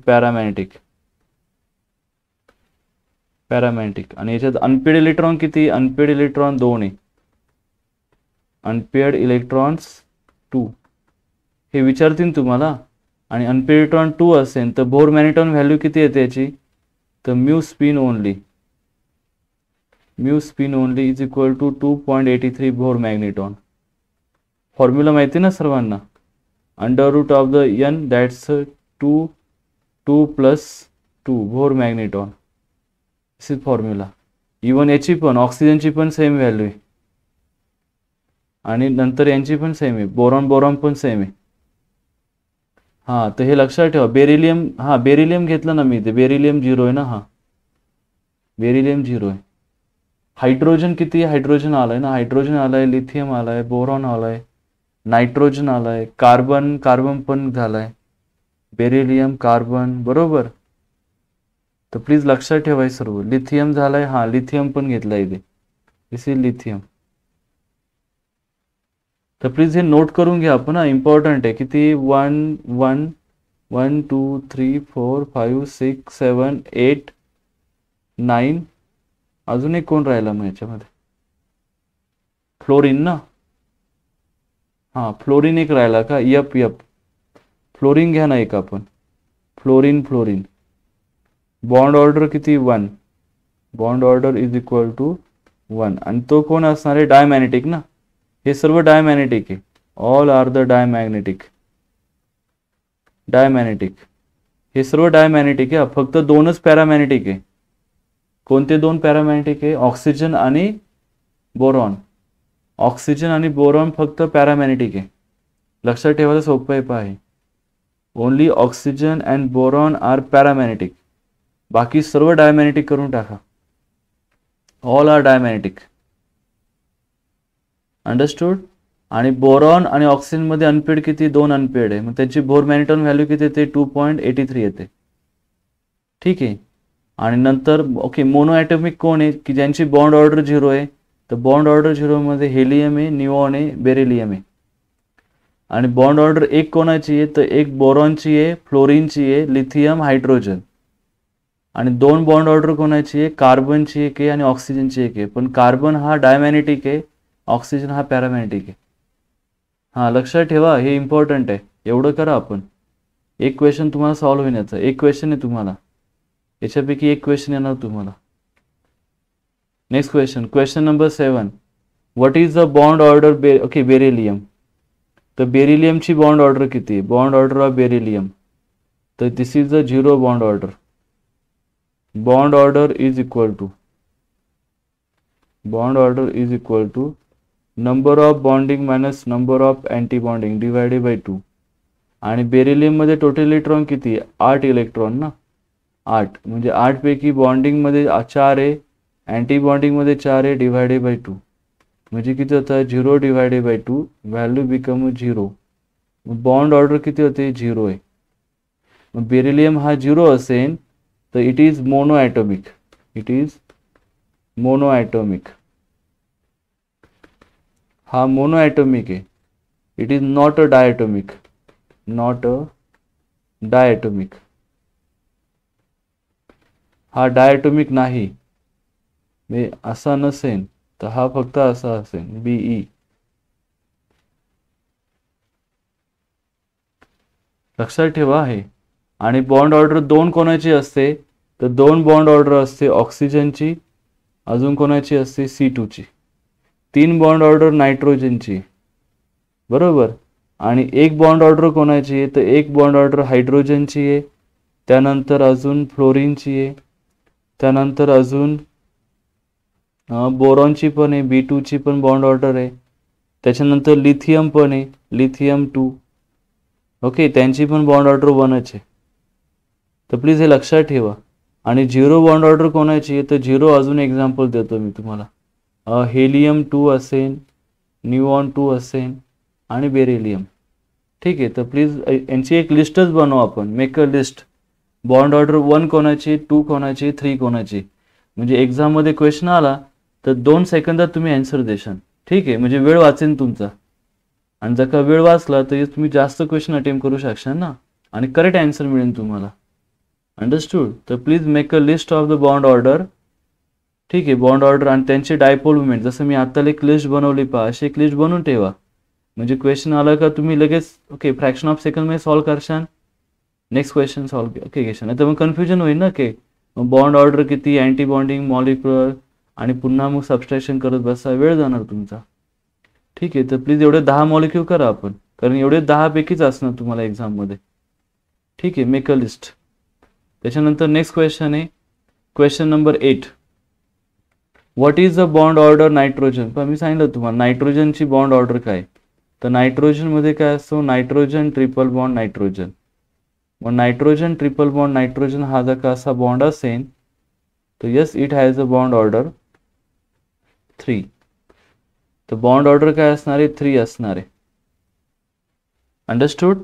bond order nitrogen triple bond nitrogen. Okay, आता बॉन्ड ऑर्डर 2 कोणती? 0 हे भरपूर सांगितलं मी तुम्हाला. 0 बॉन्ड ऑर्डर कोणाची असेल? दॅट्स बेरिलियम ना, BE2 मध्ये. त्याच्यानंतर कशामध्ये? दॅट्स हेलियम 2, नंतर निऑन 2, बरोबर. हां, लक्षात ठेवाय. 0 कोणाची? ऑक्सिजनची, C2ची. आणि 1 बॉन्ड ऑर्डर हायड्रोजन असेल, लिथियम असेल, फ्लोरीन असेल, आणि नंतर अजून कोण असेल? बोरॉन. पण बोरॉन हा काय? B2 हा दॅट्स अ पॅरामॅग्नेटिक आहे. पण बॉन्ड ऑर्डर एक आहे, लक्ष द्या. त्याच्यानंतर बॉन्ड ऑर्डर C2 आहे. O2 हा पॅरामॅग्नेटिक आहे. अंडरस्टूड. तर प्लीज मेक अ लिस्ट, यांची एक लिस्टच बनवू आपण. Next question, what is the bond order of B2 molecule. पहा मी सांगितलं तुम्हाला, इथे क्वेश्चन विचारलाय B2 मॉलिक्यूल. तर B2 मॉलिक्यूलची बॉन्ड ऑर्डर काय. तर B2 molecule boron single bond boron असतो. बोरॉन सिंगल बॉन्ड बोरॉन मी फर्स्ट ऑप्शन आहे. आणि तसे पण कॅल्क्युलेट करू शकता तुम्ही. Bond order is equal to number of bonding minus number of anti bonding divided by 2. आता बोरॉनकडे टोटल इलेक्ट्रॉन किती पहा. एका बोरॉनकडे 5 इलेक्ट्रॉन आहे. मग जर का 2 बोरॉन घेतले मी तर 5 + 5 म्हणजे किती होतात 10 इलेक्ट्रॉन्स. मग 10 मध्ये किती टोटल 8. हां, तर त्याच्यामध्ये किती असेल टोटल 10 ना. मग 10 बॉन्डिंग मध्ये जातील. दिस इज 10 - 8 डिवायडेड बाय 2 म्हणजे किती होतील हे. दॅट्स 2/2. 2/2 म्हणजे किती झाले 1. Bond order 1. आणि दुसरी गोष्ट हा बोरॉन आहे ना, दिस इज पॅरामॅग्नेटिक. हा B2 molecule it is paramagnetic molecule. तर प्लीज हे एक नोट करून घ्या आपण, इम्पॉर्टंट आहे. पॅरामॅग्नेटिक, हा पॅरामॅग्नेटिक आहे. त्यात अनपेड इलेक्ट्रॉन 2 आहे. Unpaired electron is equal to 2. मग अनपेड इलेक्ट्रॉन 2 असेल म्हणजे याच्यामध्ये अनपेड इलेक्ट्रॉन 2 आहे. तर याची bore मॅग्नेट्रॉन mu spin only value किती येते. म्यू स्पिन ओनली व्हॅल्यू येते √(द n+2 बोर मॅग्नेट्रॉन. मग व्हॅल्यू किती असेल √(द 2 + 2 इज इक्वल टू किती येणार आहे 2.83 बोर मॅग्नेट्रॉन. तर दिस इज द व्हॅल्यू. ही पण व्हॅल्यू विचारतील तुम्हाला. Okay, understood.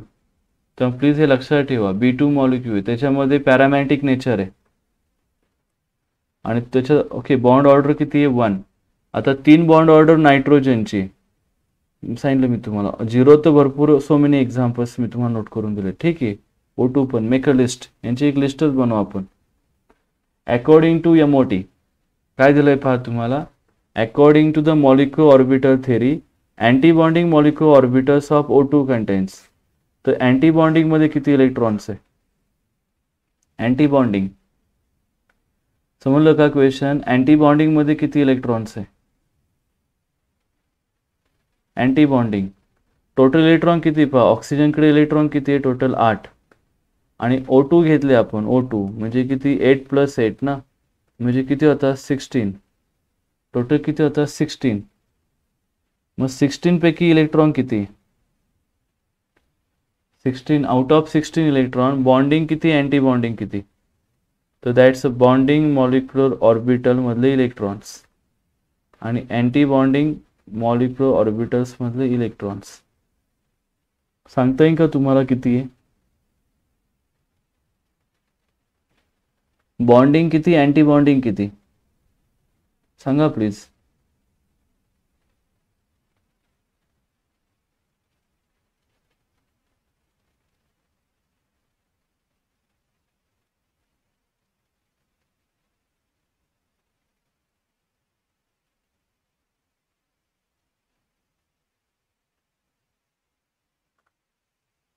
ऑक्सिजन मॉलिक्यूल्स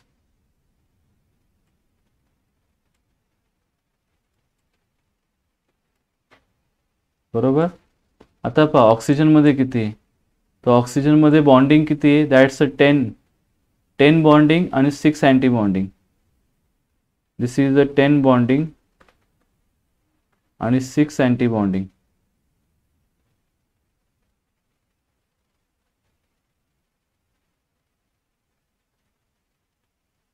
हां, मग तेच सांगतोय मी तुम्हाला की 10 इलेक्ट्रॉन काय 10 electron बॉन्डिंगचे. This is bonding molecular orbitals. आणि हे जे 6 आहे हे 6 कोणते अँटी बॉन्डिंग. म्हणजे आन्सर काय असणार आहे 6 असणार आहे. अँटी बॉन्डिंग विचारलेत ना त्यांनी. बॉन्डिंग विचारलं असतं तर हे आले असते बरोबर. आणि हे 8 + 2 काय दिलेत त्यांनी. 8 + 2 म्हणजे किती होतात 8 2 12 होतात का. 12 म्हणजे किती कार्बनचे होतात का. हे कार्बनचे होतात आहे मला वाटतं. हे C2 चे होतील. C2 8 आणि 12 होतील ना, 6 म्हणजे कोणाचे होतील, तर हे बॉन्डिंग मॉलिक्युलर ऑर्बिटल होतील, पण C2 मॉलिक्यूलचे, C2.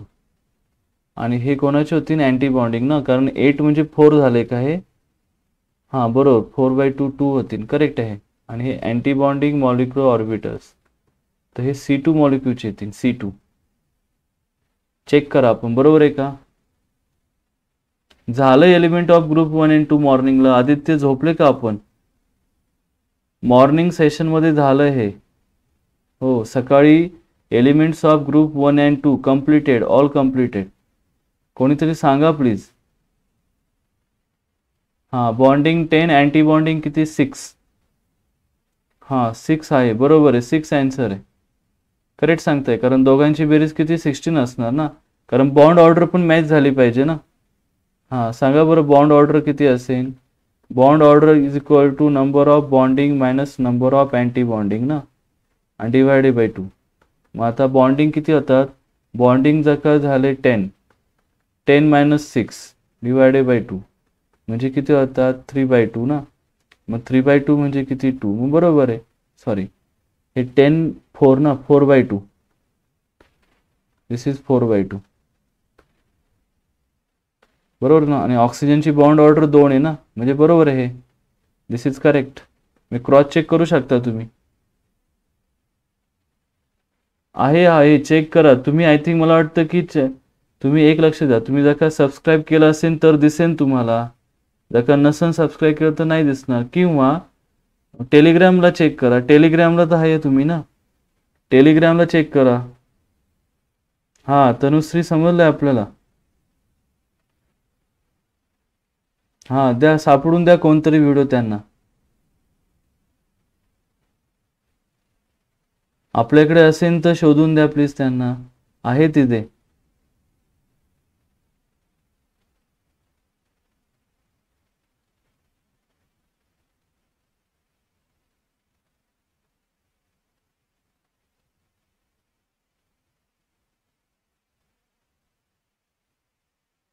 हां येस आहे, थँक्यू. नेक्स्ट चेक करा. हां भेटला का, ओके ओके गुड. आता आता झोप येते ना, आता लेक्चर अटेंड करा. मॉर्निंगला उद्या पहा, उद्या हो उद्या निवांत पहा एकदा मॉर्निंग, आणि उद्या मॉर्निंगला चेक करा, ठीक आहे. हां रेकॉर्डेड पहा आपण, त्यात ओके सर्व मिळेल तुम्हाला. एलिमेंट्स ऑफ ग्रुप 1 अँड 2 डिटेलमध्ये ऑल, इवन हायड्रोजन पण घेतलं आहे त्यामध्ये, चेक करा. 11 नंबर घ्या. Which element among the following does not form the diatomic molecule. Which element among the following does not form diatomic molecule. Does not form, तयार करत नाही तो. Argon, argon is the answer. Okay सुरुवातीला भेटलं, कारण argon हा mono atomic असतो. दिस is mono atomic. Mono atomic का, कारण त्याची बॉन्ड ऑर्डर काय असते, bond order is equal to 0. तो मोनो ॲटोमिक आहे, बॉन्ड ऑर्डर 0 आहे. ऑक्सिजन काय आहे, ऑक्सिजन डायॲटोमिक आहे, डायॲटोमिक. ऑक्सिजन ऑक्सिजन, कारण त्यांची बॉन्ड ऑर्डर किती आहे, bond order is equal to 2, bond order 2. आणि तो पॅरामॅग्नेटिक पण आहे, लक्ष द्या. नायट्रोजन हा ट्रायॲटोमिक आहे, इट इज डायॲटोमिकच आहे, पण बॉन्ड ऑर्डर काय असणार आहे, 3 आहे. It is the डायॲटोमिक.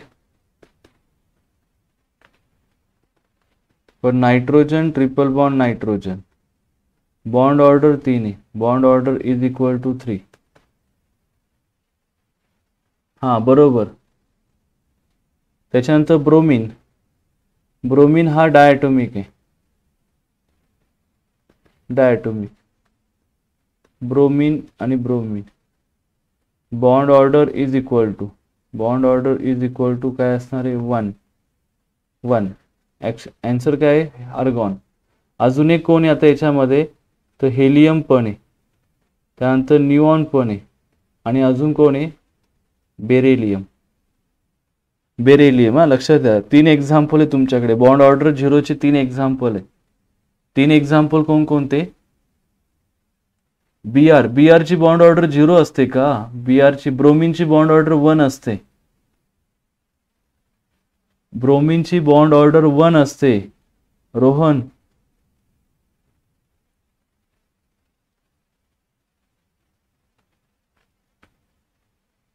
चला नोट करा प्लीज. हे झालंय. Next question. Bond order of which among the following molecule 0. खालीपैकी कोणत्याची bond order 0 असेल. ठीक आहे. कोणता? बेरिलियम. तर बेरिलियमची बॉन्ड ऑर्डर 0 आहे. आणि फ्लोरीनची बॉन्ड ऑर्डर किती आहे? Fluorine bond order 1. Bond order is equal to 1. हे क्वेश्चन एकदम सोपे. लक्ष द्या.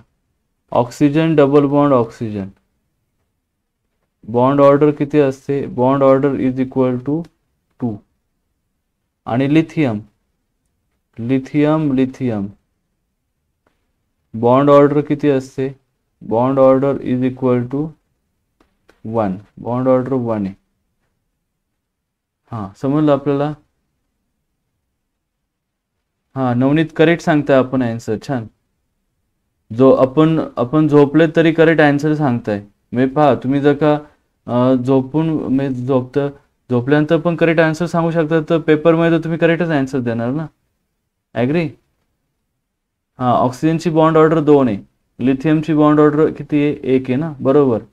Lithium has a bond order 1. Understood everyone? तर प्लीज नोट करा. दिस is a question from that's MHT-CET. तर हे इम्पॉर्टंट मॉलिक्यूल आहे. आणि बेरिलियम बरोबर अजून कोणाची बॉन्ड ऑर्डर 0 असते? तर बॉन्ड ऑर्डर 0 ची लिस्टच बनवू आपण एक. Make a list of bond order 0. Bond order is equal to 0. Helium 2 molecules, neon 2 molecules.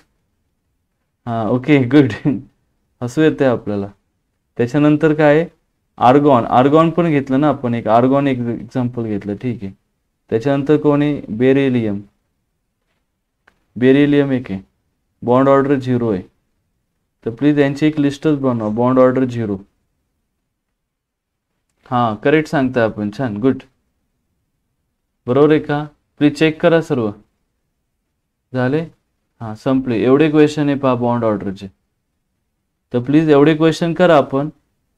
Okay. हे जे क्वेश्चन यांच्यापैकीच क्वेश्चन येतील तुम्हाला. ऑप्शन 2 क्वेश्चन 2 ऑप्शन करा. समजलं सर्वांना?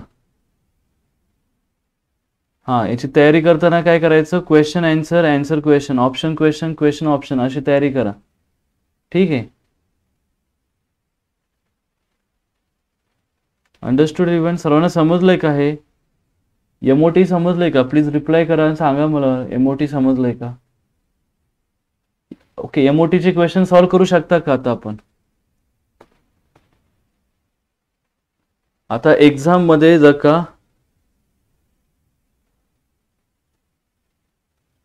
अवघड कुठे विचारलंय त्यांनी? अवघड नाही विचारलंय. अवघड नाही. इझी ना क्वेश्चन. रोहन क्वेश्चन इझी आहे ऍक्च्युली.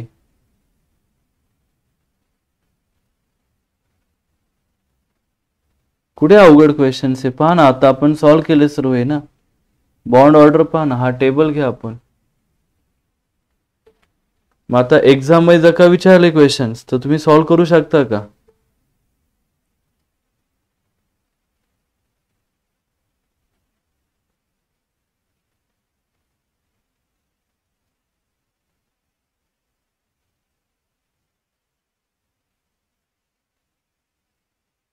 हो, करू शकता.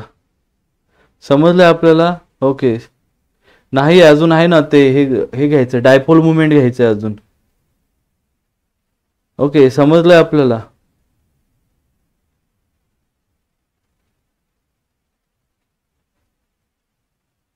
एवढेच का? नाही ऍक्च्युली एवढे नाही. अजून जास्त आहे. डायपोल मुवमेंट एक घ्यायचं ऍक्च्युली. मी सांगतो आपल्याला. टेक अँड टेक्निक्स ना सांगतो मी. 125 किती? एक लक्ष द्या. सध्या तुम्ही फक्त आता काय करा की पर्सेंटाईल मार्क्सचा विचार करू नका. आता फक्त अभ्यासाचा विचार करा आणि पेपर छान द्या. एकदा पेपर झाले तुमचे तर मी तुम्हाला प्रत्येक शिफ्टचे सांगेन किती मार्क्सला किती पर्सेंटाईल. प्रत्येक शिफ्ट वेगळे असते ना रे बाळांनो. एक लक्ष द्या. आता सध्या तुम्ही जे विचारताय मला ते शिफ्ट वाईज डिफरंट असणार. बरोबर का? तुमचे पर्सेंटाईल येतात ते शिफ्टच्या टॉपरवर ठरवतात ना. मग तुमचे शिफ्टचे जे असेल, तुमचा शिफ्टचा पेपर आहे तो डिफिकल्ट लेवल आहे, इझी लेवल आहे, त्याच्यावर डिपेंड राहील. आणि तुमच्या शिफ्टचा टॉपर काय? तुमच्या शिफ्टला एखादा हायर टॉपर आला तर त्या टॉपरमुळे तो पर्सेंटाईल हायरच असेल ना. टॉपर जर का 50/50 आला आणि तुम्हाला जर का 35-45 असेल तर अकॉर्डिंग टू टॉपरच्या नुसार पर्सेंटाईल कमी होणार ना तुमचे. ठीक आहे, गेट इट माय पॉईंट. जर का तुम्ही टॉपर असाल त्या शिफ्टमध्ये केमिस्ट्रीमध्ये, जर का तुम्हाला 50 पैकी जर का 49 मार्क्स भेटले आणि you R the topper, then will get the 100 percentile for you. तुम्हाला ते 100 पर्सेंटाईल मिळणार आणि तुमच्यानंतर खालोखाल ज्यांना मार्क असेल त्यांना मग तुमच्या अकॉर्डिंग टू मार्क मिळत जाणार ना. पण तुम्ही टॉपर असल्यामुळे 48 मार्कला तुम्हाला 100 पर्सेंटाईल. पण समजा एखादा टॉपर तुमच्या शिफ्टला 50/50चा आला, मग काय करणार की त्याला 100 पर्सेंटाईल आणि तुम्हाला मग 48 अकॉर्डिंग टू 98-99 असे मिळणार ना. हां, मग तेच सांगतोय मी. अभ्यास करा, मार्क्स पडतील, मग सुरुवातीला अभ्यासावर कॉन्सन्ट्रेट करा ना. आता कशाला वेळ वाया घालवताय. हां यस रोहन, 50/50चं टार्गेट ठेवा. मी तुम्हाला मागे सांगितलं. आणि यस, तुमची एक सिलेक्टेड मुलांची बॅच आहे ना, गेट इट. आणि तुम्ही वेल ट्रेन आहे ऑलरेडी, कारण तुम्हाला 2021चे ऑल PYQ सॉल्व्ह केले तुम्ही. Will become a topper. हां, मग केमिस्ट्री 40 येतात ना आपले. यस, आता ते 50 कसे होतील ही काळजी घ्या आपण. 50/50 झाली पाहिजे. हो, मी तुम्ही तुमचा अभ्यास काय करा, थोडा अजून वाढवा ना, की जे 40 ना अजून 10+ झाले पाहिजे. जर का 50 झाले, मग 50/50 पेपर भेटला आपल्याला, यस तुम्ही टॉपर आहे. आणि तुम्ही टॉपर आहे म्हणजे तुम्ही ऑदर स्टुडंटचे मार्क डिसाईड करणार पर्सेंटाईलचे. Yes, okay. समजा तुम्ही टॉपर असाल तर तुमचे according to okay that's lower mark असतील स्टुडंटला, त्यांचे ते पर्सेंटाईल मिळत जाणार. हां, मॅथमध्ये वाढवा. मॅथमध्ये भरपूर कमी आहे, 68 म्हणजे काहीच नाही. म्हणजे तुम्ही फक्त किती क्वेश्चन सॉल्व्ह करताय, मग ओनली 34च क्वेश्चन सॉल्व्ह करताय ना. मॅथमध्ये वाढवा. फिजिक्समध्ये तर अजून चान्सेस आहे. 27 मध्ये 50 पण होत नाही, ते थोडे वाढतात, 2च फक्त जास्त आहे. फिजिक्समध्ये वाढवा आता. ॲक्च्युली आता काय करा, तुम्ही फिजिक्स मॅथचाच अभ्यास करा. केमिस्ट्री ठीक आहे, केमिस्ट्री मेंटेन करा. हां, जरी मेंटेन राहिले 40, तरी पण ते 45+ जाऊ शकतात. आणि फिजिक्स मॅथ वाढवा अजून थोडं. हो, कारण ते एकदम कमी होतात.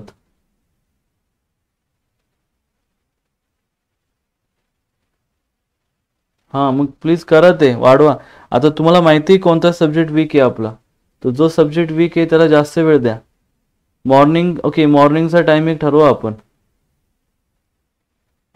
ठीक आहे, तर अभ्यास करा प्लीज. हां, चालेल. तर आय होप की तुम्हाला MOT समजलं असणार ना. MOT इझी आहे.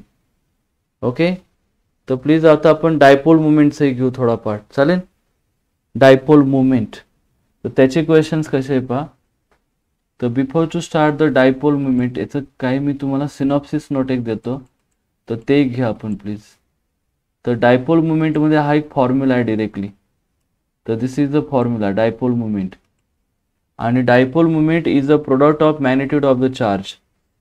आणि हा जो डायपोल मुवमेंटचा फॉर्म्युला आहे, दिस is the magnitude of the charge and the distance between the centre of positive and negative charges. तर हा फॉर्म्युला लक्षात ठेवा. दिस इज व्हेरी इम्पॉर्टंट फॉर्म्युला. याच्यावर क्वेश्चन विचारला गेला, दिस is asked question. Mu is equal to Q into R. Okay, त्याच्यानंतर काय note केलंय ते त्याच्यामध्ये युनिट आहे, that's units of dipole movement. मग युनिट्स ऑफ डायपोल मुवमेंट म्हणजे काय, डीबे युनिट आहे. And this is that's 1 dB unit is equal two coulomb per, that's a coulomb metre. आणि दिस इज 1 dB युनिट. हे एक लक्षात ठेवा. त्याच्यानंतर डायपोल मुवमेंट ही एक that's a vector quantity, it is a vector quantity. तर एक लक्षात ठेवा आपण. आणि दिस is represented by the arrow. ठीक आहे. Lone pair and diatomic molecules, ते एक नोट केलं मी.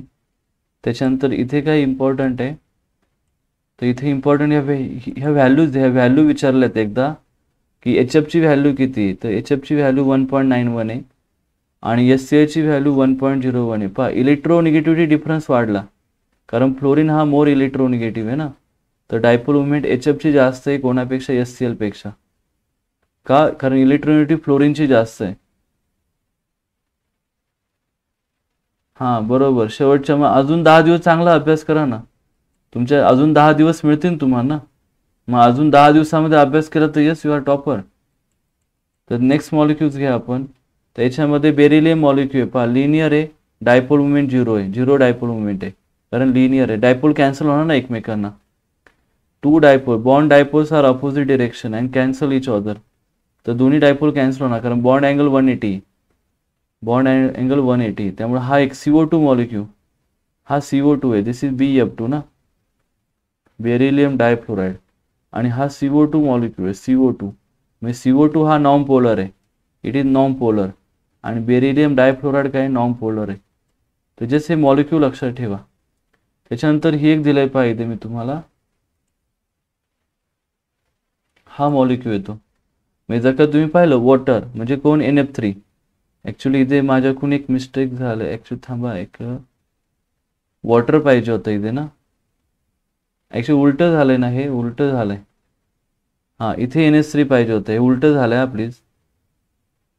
पण ही व्हॅल्यू बरोबर आहे, व्हॅल्यू करेक्ट आहे, हे उलटं पाहिजे. इथे NH3 पाहिजे, NH3, आणि इथे H2O पाहिजे. हां ठीक आहे, याची व्हॅल्यू 1.85, याची व्हॅल्यू किती आहे 1.48 आहे. ॲक्च्युली पिरॅमिडल आहे हा, आणि हा बेंड शेप आहे. हां, इक्वेशन डिझाईन करताना ओके हे होतं, अपोजिट झालं बिकॉज ऑफ लोन पेअर. तर त्याच्याकडे लोन पेअर आहे पहा, वॉटरकडे 2 लोन पेअर आहे, there is a 2 lone pair, 2 lone pair. मग 2 लोन पेअरमुळे व्हॅल्यू किती 1.85. आणि की अमोनियामध्ये एकच लोन पेअर आहे, दिस इज लोन पेअर, एक लोन पेअरमुळे व्हॅल्यू 1.48. ठीक आहे, तर प्लीज हे लक्षात ठेवा, हे मॉलिक्यूल इम्पॉर्टंट आहे, अमोनिया आणि वॉटर. जस्ट ह्या व्हॅल्यूज फक्त तुम्हाला विचारल्यात. नंतर BF3, तर BF3 मध्ये बॉन्ड अँगल काय 120, आणि तो काय, दॅट्स अ डायपोल मोमेंट 0 आहे, इट इज नॉन पोलर. हा मॉलिक्यूल नॉन पोलर आहे. ठीक आहे, लक्षात ठेवा, it is the dipole moment काय 0 आहे, कारण त्यांचे रिझल्टंट डायपोल कॅन्सल होतात एकमेकांना. त्याच्यानंतर हा एक मॉलिक्यूल आहे पहा, दिस इज द सेकंड मॉलिक्यूल.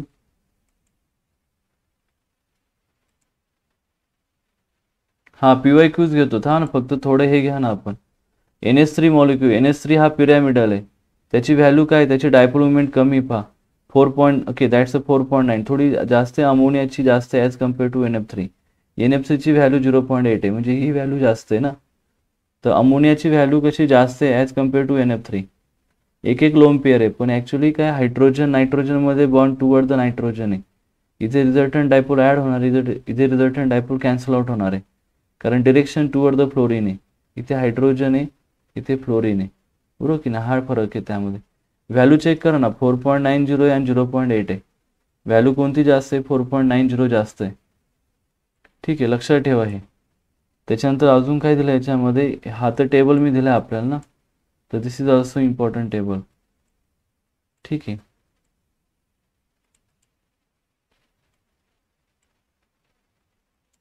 हां, तर हे व्हॅल्यू लक्षात ठेवा पहा. HF आहे, HFची डायपोल मुवमेंट किती असणार आहे 1.91, आणि HClची 1.03, HBr 0.49.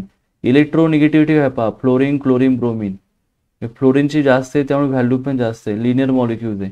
हायड्रोजनची 0 आहे, हे इम्पॉर्टंट आहे, हे लक्षात ठेवा. हायड्रोजन पोलर आहे का नॉन पोलर आहे, it is the non polar, बरोबर का, कारण डायपोल मुवमेंट काय 0. त्यानंतर AB2 मॉलिक्यूल, AB2 मॉलिक्यूलमध्ये CO2 0 आहे, लिनियर जिओमेट्री. पण जर काही बाकी पाहिले वॉटर आणि H2S हे बेंड शेप आहे, पण वॉटरची जास्त आहे 1.85 आणि सल्फरची कमी 0.91 का, इलेक्ट्रोनिगेटिव्हिटी ऑक्सिजनची जास्त आहे. नेक्स्ट त्याच्यानंतर कोण आहे NH3, NF3 आणि BF3. तर BF3 0 आहे, कारण तो ट्रायगोनल प्लेनर आहे. पण जर का अमोनिया पाहिलं तुम्ही, अमोनियाची व्हॅल्यू 1.47 आहे आणि NF3ची व्हॅल्यू 0.23 आहे, कारण बिकॉज ऑफ द इथे रिझल्टंट डायपोल कॅन्सल होणार आहे NF3 मध्ये, आणि अमोनियामध्ये ते ॲड होणार आहे. तर प्लीज ह्या व्हॅल्यू लक्षात ठेवा. याच्यानंतर AB4 मॉलिक्यूल, AB4 मध्ये कार्बन टेट्राक्लोराइड आणि मिथेन, दोन्हीची व्हॅल्यू 0 आहे, दिस इज 0 व्हॅल्यू, म्हणजे काय, हे नॉन पोलर आहे.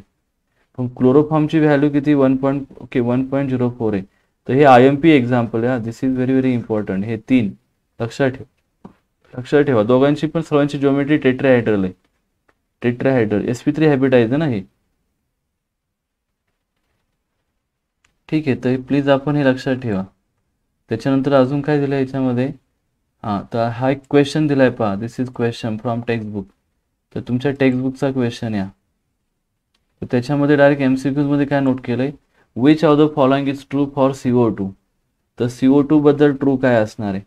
आता कार्बन कार्बन बॉन्ड आहे पहा, दिस इज कार्बन, ओके, हा ऑक्सिजन कार्बन, आणि हा कार्बन, बरोबर. आणि याचा डायपोल इकडे असेल ना, टुवर्ड द ऑक्सिजन. आणि हा ऑक्सिजन, म्हणजे कार्बन ऑक्सिजन बॉन्ड पोलर आहे. कार्बन ऑक्सिजन बॉन्ड कसा पोलर आहे, म्हणजे इथे पोलर पोलर. पण CO2 नॉन पोलर आहे, फर्स्ट ऑप्शन आहे. म्हणजे कार्बन ऑक्सिजन बॉन्ड आहे हा पोलर आहे. एकच कार्बन ऑक्सिजन बॉन्ड पोलर आहे, पण CO2 मॉलिक्यूल काय, CO2 नॉन पोलर आहे. कारण त्याचा म्यू काय, म्यू इज इक्वल टू 0. बरोबर, त्यामुळे फर्स्ट ऑप्शन करेक्ट आहे. Okay, carbon oxygen bond polar आहे, पण CO2 मॉलिक्यूल नॉन पोलर आहे. दिस इज व्हेरी इम्पॉर्टंट. तर first option is the correct. Textbook मधला क्वेश्चन आहे हा. तुमच्या टेक्स्टबुकमध्ये क्वेश्चन असेल तर चेक करा, तिथे मार्क करून घ्या आपण. सेकंड ऑप्शन कसा येईल? हां, म्हणजे okay, that's a polar non polar. Hello Tanushree, check करा आपण एकदा.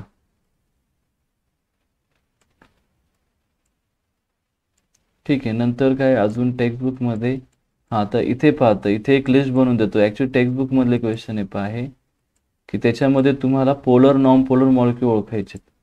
तर ठीक आहे, मी आता यांची okay, which molecule R the polar. तर पोलर मॉलिक्यूल कोण आहे पहा, दिस इज पोलर. तर पोलर मॉलिक्यूल HI. HI हा पोलर आहे, कारण डायपोल इन दिस वे असेल. अजून कोण आहे, वॉटर, ऑक्सिजन, हायड्रोजन. हा पोलर आहे, dipole in this way, in this way dipole. Okay, आणि लोन पेअर पण आहे ना त्याच्याकडे, 2 लोन पेअर आहे, हा एक पोलर आहे. अजून कोण आहे, ओके, HBr हा एक पोलर आहे. HBr हा पोलर आहे. नायट्रोजन नाही, NH3 पण पोलर आहे. नायट्रोजन, हायड्रोजन, हायड्रोजन, हायड्रोजन आणि लोन पेअर, बरोबर. आणि हे dipole toward the nitrogen, toward the nitrogen, loan पेअरकडे. This is lone pair. म्हणजे मॉलिक्यूल कोणते, दॅट्स HI पोलर आहे, वॉटर पोलर आहे, ओके, HBr पोलर आहे, Br2 नाही, नायट्रोजन नाही, I2 नाही, अमोनिया पोलर आहे. ठीक आहे.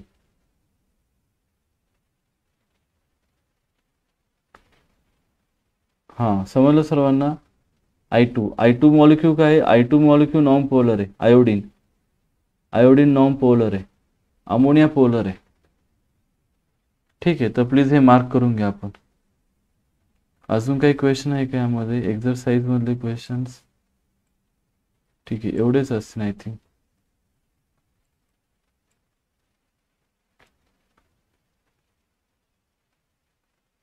हां, याच्यात काय रिझन दिलंय, गिव्ह द रिझन मध्ये. HF हा पोलर मॉलिक्यूल आहे का, because this is the HF, हा रिझल्टंट डायपोल आहे. ओके, इलेक्ट्रोनिगेटिव्ह आहे. फ्लोरीन हा इलेक्ट्रोनिगेटिव्ह आहे, इट इज इलेक्ट्रोनिगेटिव्ह. आणि हा इलेक्ट्रोपॉझिटिव्ह आहे, इट इज इलेक्ट्रोपॉझिटिव्ह, इलेक्ट्रोपॉझिटिव्ह. ठीक आहे, तर प्लीज हे लक्षात ठेवा, मी हा पार्शियल निगेटिव्ह आहे, हा पार्शियल पॉझिटिव्ह आहे.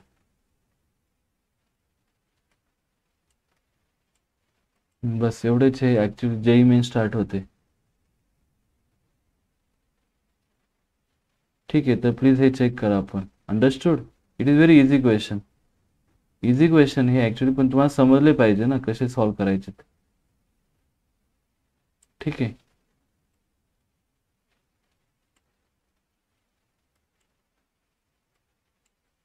हां, नाव स्टार्ट द दॅट्स.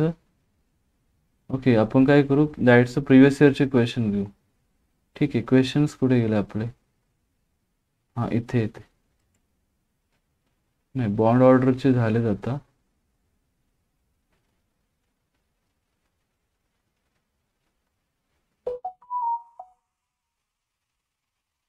हां, हाच क्वेश्चन ना. हां, घ्या हा क्वेश्चन. MOTचा क्वेश्चन या. हां, मिळतील ना, मिळतील, शुभांगी मिळतील. हां, उद्या घेऊ आपण, उद्या रिव्हिजन होणार आहे. उद्या एज्युकेशन हब उद्या मिळेल. उद्या तुम्हाला रिव्हिजन मिळेल, ऑर्गॅनिक, इनऑर्गॅनिक, फिजिकल, ऑल. हां, प्लीज रेडी. रिव्हिजन माझी नाही, आपली पण रिव्हिजन असेल, त्यामुळे आपण तयारी करा. हा 45 प्लस मिळतील तुम्हाला, मिळतील शुअर. आन्सर काय देतोय आपण? तनुश्री, रोहन, ऑप्शन सेकंड का? बरोबर आहे, सेकंड ऑप्शन इज करेक्ट आहे, बरोबर सांगताय आपण. हे डायरेक्ट क्वेश्चन आहे, माहिती ना तुम्हाला. हां, डायरेक्ट क्वेश्चन आहे पहा, हे ऑप्शन डायरेक्ट मिळतील तुम्हाला. इवन तुमच्या टेक्स्टमध्ये चेक करा, पुढे गेलं टेक्स्ट तुमचं. हां, टेक्स्टमध्ये आहेत ना डायरेक्ट हे. हां, इथे पहा, हा दिसला का तुम्हाला?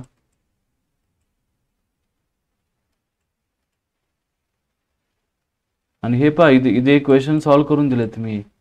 Which of the following molecules polar, non polar? बरोबर का? हा HI पोलर आहे, वॉटर पोलर आहे, HBr पोलर आहे, Br2 पोलर नाही, N2 नाही, I2 नाही, अमोनिया पोलर आहे. हे उद्या पण सॉल्व्ह करून देतो मी आपल्याला, ठीक आहे. ॲक्च्युली आता आपण ज्यावेळेस ओके हे घेणार ना रिव्हिजनमध्ये आपण पेज टू पेज घेणार आहे, लाईन टू लाईन. त्यामुळे रिव्हिजन लाईन टू लाईन असेल, काळजी न करू, तुम्हाला सर्व पार्ट मिळेल त्यामध्ये. Mu is equal to Q into R. तर दिस इज दॅट्स पेज 76 का 77? I am here 77. हां, झालेत, सर्व डन झालेत, एवढंच राहिलं फक्त. Mu is equal to Q into R, बरोबर. प्लीज मार्क करा.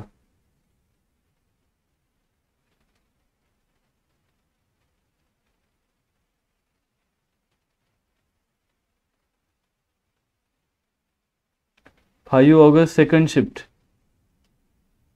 5 ऑगस्ट सेकंड शिफ्ट आहे का आपली? Good good. हां, समजलं का? Next question.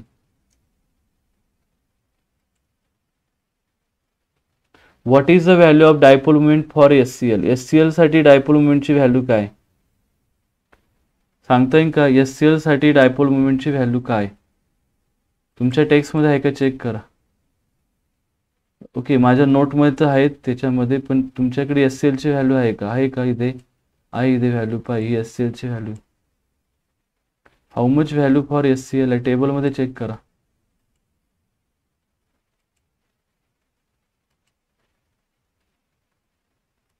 SCl ची व्हॅल्यू किती डायपोल मोमेंटची? 1.03 ना SCl. हो, तुम्हाला उद्या हे सर्व पॉईंट देईन मी, आपल्याला काळजी न करू, हे सर्व पॉईंट नोट करून देईन मी. HF व्हॅल्यू किती? 1.91 ना, म्हणजे HF ची 1.91. ही कोणती? ही HF ची व्हॅल्यू आहे. SCl ची विचारली ना आपल्याला, ही SCl ची. 1.85 कोणाची माहिती? Water, water. आणि ही व्हॅल्यू कोणाचीच नाही. हां, 3.3 कोणतीच व्हॅल्यू नाही आहे का? पहा, चेक करा टेबलमध्ये, तुमच्या टेबलमध्ये एवढी व्हॅल्यू कोणाचीच नाही ना, कारण दिस इज हायेस्ट व्हॅल्यू.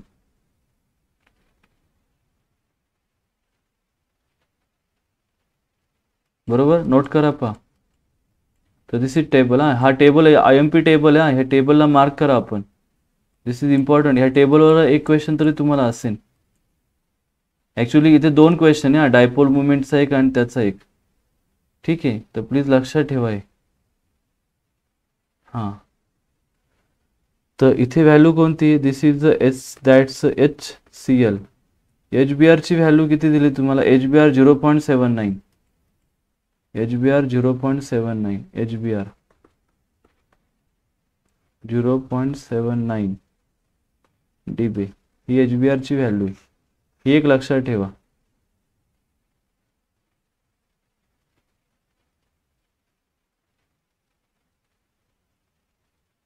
हो, गुड.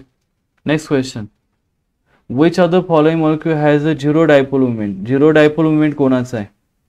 CO2 ना. CO2 चा काय असणार पहा, C double bond O double bond O. एक रिझल्टंट डायपोल, एक डायपोल दुसऱ्या डायपोलला कॅन्सल करणार आहे, म्हणजे रिझल्टंट डायपोल काय असेल? Mu is equal to 0. पण वॉटर जर का तुम्ही ऑब्झर्व केलं, वॉटर, ऑक्सिजन, हायड्रोजन, हायड्रोजन, बरोबर, it has a 1 lone pair and another lone pair, ही दुसरी लोन पेअर आहे. तर रिझल्टंट डायपोल ॲड होणार ना इथे, रिझल्टंट डायपोल ॲड. मग रिझल्टंट डायपोल ॲड म्हणजे हा पोलर आहे, इट इज पोलर. हा नॉन पोलर आहे, इट इज नॉन पोलर. बरोबर. H2S म्हणजे काय, ऑक्सिजन काढा ते सल्फर अटॅच करा, फक्त एवढाच फरक आहे. Sulphur same as it is, hydrogen आणि 2 लोन पेअर, बरोबर. सेम ॲज इट इज ना, फक्त इथे डायपोल मोमेंट वॉटरची जास्त असेल, सल्फरची कमी असेल. का? कारण सल्फरची इलेक्ट्रोनेटिव्ह व्हॅल्यू काय कमी आहे ना, that's why. NF3 nitrogen hydrogen आणि 1 lone pair, this is the 1 lone pair. मग 1 लोन पेअर असेल तर dipole moment in this way, बरोबर. डायपोल मोमेंट असं असेल, दिस is the dipole moment, this is the dipole moment. म्हणजे हा काय असेल, इट इज अ पोलर. हा पण पोलर आहे, NH3 पण पोलर आहे, पण सर्वात जास्त हायली पोलर कोण असेल, वॉटर, कारण वॉटरकडे 2 लोन पेअर आहे.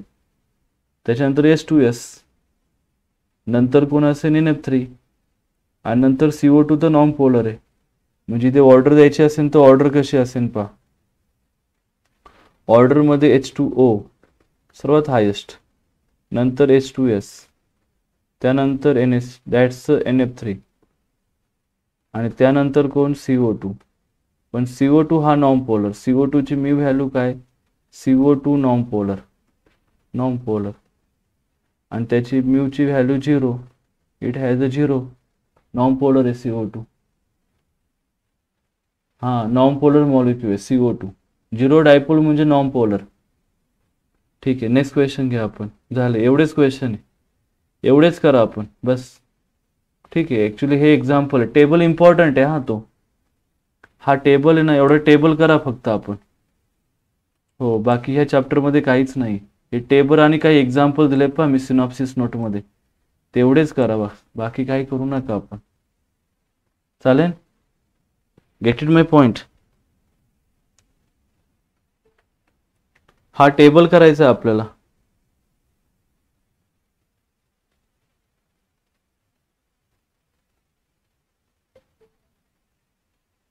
हा टेबल आहे ना, टेबल इम्पॉर्टंट आहे. हे वरचे एक्झाम्पल पहा. हा एक एक्झाम्पल घ्या, क्लोरोफॉर्मची व्हॅल्यू घ्या. क्लोरोफॉर्म हे उद्या मी तुम्हाला नोट करून देईन याच्यामध्ये रिव्हिजनमध्ये. तर क्लोरोफॉर्म हा पोलर आहे with non zero dipole moment आहे क्लोरोफॉर्म. तर हे तुम्हाला विचारतील. हे नायट्रोजन पहा, हे एक्झाम्पल घेतलं आहे मी. दिस इज द 148, बरोबर का. NF3 वॉटर, हे बिकॉज ऑफ लोन पेअर. यांच्याकडे लोन पेअर 2 आहे, याच्याकडे लोन पेअर 1 आहे. अमोनियम वॉटर, दोघांपैकी जास्त पोलर नॉन पोलर कोण आहे. ठीक आहे, तर प्लीज हे एक्झाम्पल करा आपण एवढे. हे पहा ॲज इट इज एक्झाम्पल आहे इथे. BF3 हा एक एक्झाम्पल घ्या, BF3चा एक घ्या, हा एक, बरोबर. त्याच्यानंतर कोण आहे अजून, BF2 एक आहे, BF2 एक आहे. ठीक आहे, एक्झाम्पल. तर एवढेच तुम्हाला तयारी करायची याची. हां, लक्ष द्या. ही व्हॅल्यू पहा इथे दिलेली, ही एक व्हॅल्यू लक्षात ठेवा, 1.91, आणि ही एक लक्षात ठेवा 1 dB युनिट. हे विचारतील तुम्हाला MCQs मध्ये. जनरली MCQs मध्ये असे क्वेश्चन असतात. शुभांगी, COP साठी तुम्हाला कम्प्युटर सायन्स पाहिजे असेल तर यस विल गेट द 99%. हां, तुम्हाला 99% पाहिजे त्यासाठी, तरच COPला कम्प्युटर सायन्स मिळेल. आणि if you want the any branch in the COP then 160+ is a better score. आणि तुम्हाला गव्हर्नमेंट कॉलेज पाहिजे असेल कुठे पण, at any district, government college at any district, any branch, yes 160-150+ is the safe score. एक लक्ष द्या, आपण काय करा की 160 हा अतिशय बेस्ट स्कोर राहील, की त्यामुळे तुम्हाला कोणतं पण कॉलेज इझी मिळून जाईल गव्हर्नमेंट. इव्हन COP सारखं कॉलेज पण भेटेल. ब्रँच वेगळ्या मिळतील, कम्प्युटर, इलेक्ट्रॉनिक्स, ETC, IT, नंतर इन्फॉर्मेशन टेक्नॉलॉजी असेल किंवा मेकॅनिकल असेल, ETC असेल, हे पण ब्रँच चांगलं आहे. ठीक आहे, BTechच्या ब्रँचेस आहे. हो,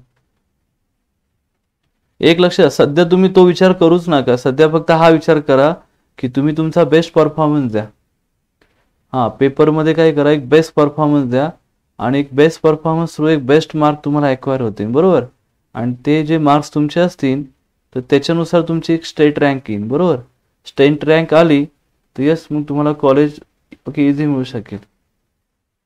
सध्या हा विचार करूच नका तुम्ही की गेल्या वर्षी किती मार्क्सला झालं, ह्या वर्षी किती मार्क्सला. कारण डिपेंड्स असतात ना, तुमच्या शिफ्ट डिपेंड करतील. ठीक आहे, तुम्ही तुमच्या शिफ्ट सांगत जा मला. हो, मग मी तुम्हाला सांगेन. मेटलर्जी पाहिजे, यस, मग मिळून जाईल तुम्हाला 99. मग तुम्ही तुमचं टार्गेट 150 ठेवलं तरी चालेल. 150. हां, 150 बेस्ट स्कोर राहील तुमचा मेटलर्जीला. आणि मेटलर्जी बेस्ट आहे, लक्ष द्या. COPचं metallurgy this is the oldest in the that's okay India also. म्हणजे सर्वात जुनी ब्रँच आहे ती मेटलर्जीची, मेकॅनिकल मेटलर्जी. हो, म्हणजे जर का तुम्हाला मेटलर्जी करायचं असेल तर दिस इज द बेस्ट कॉलेज.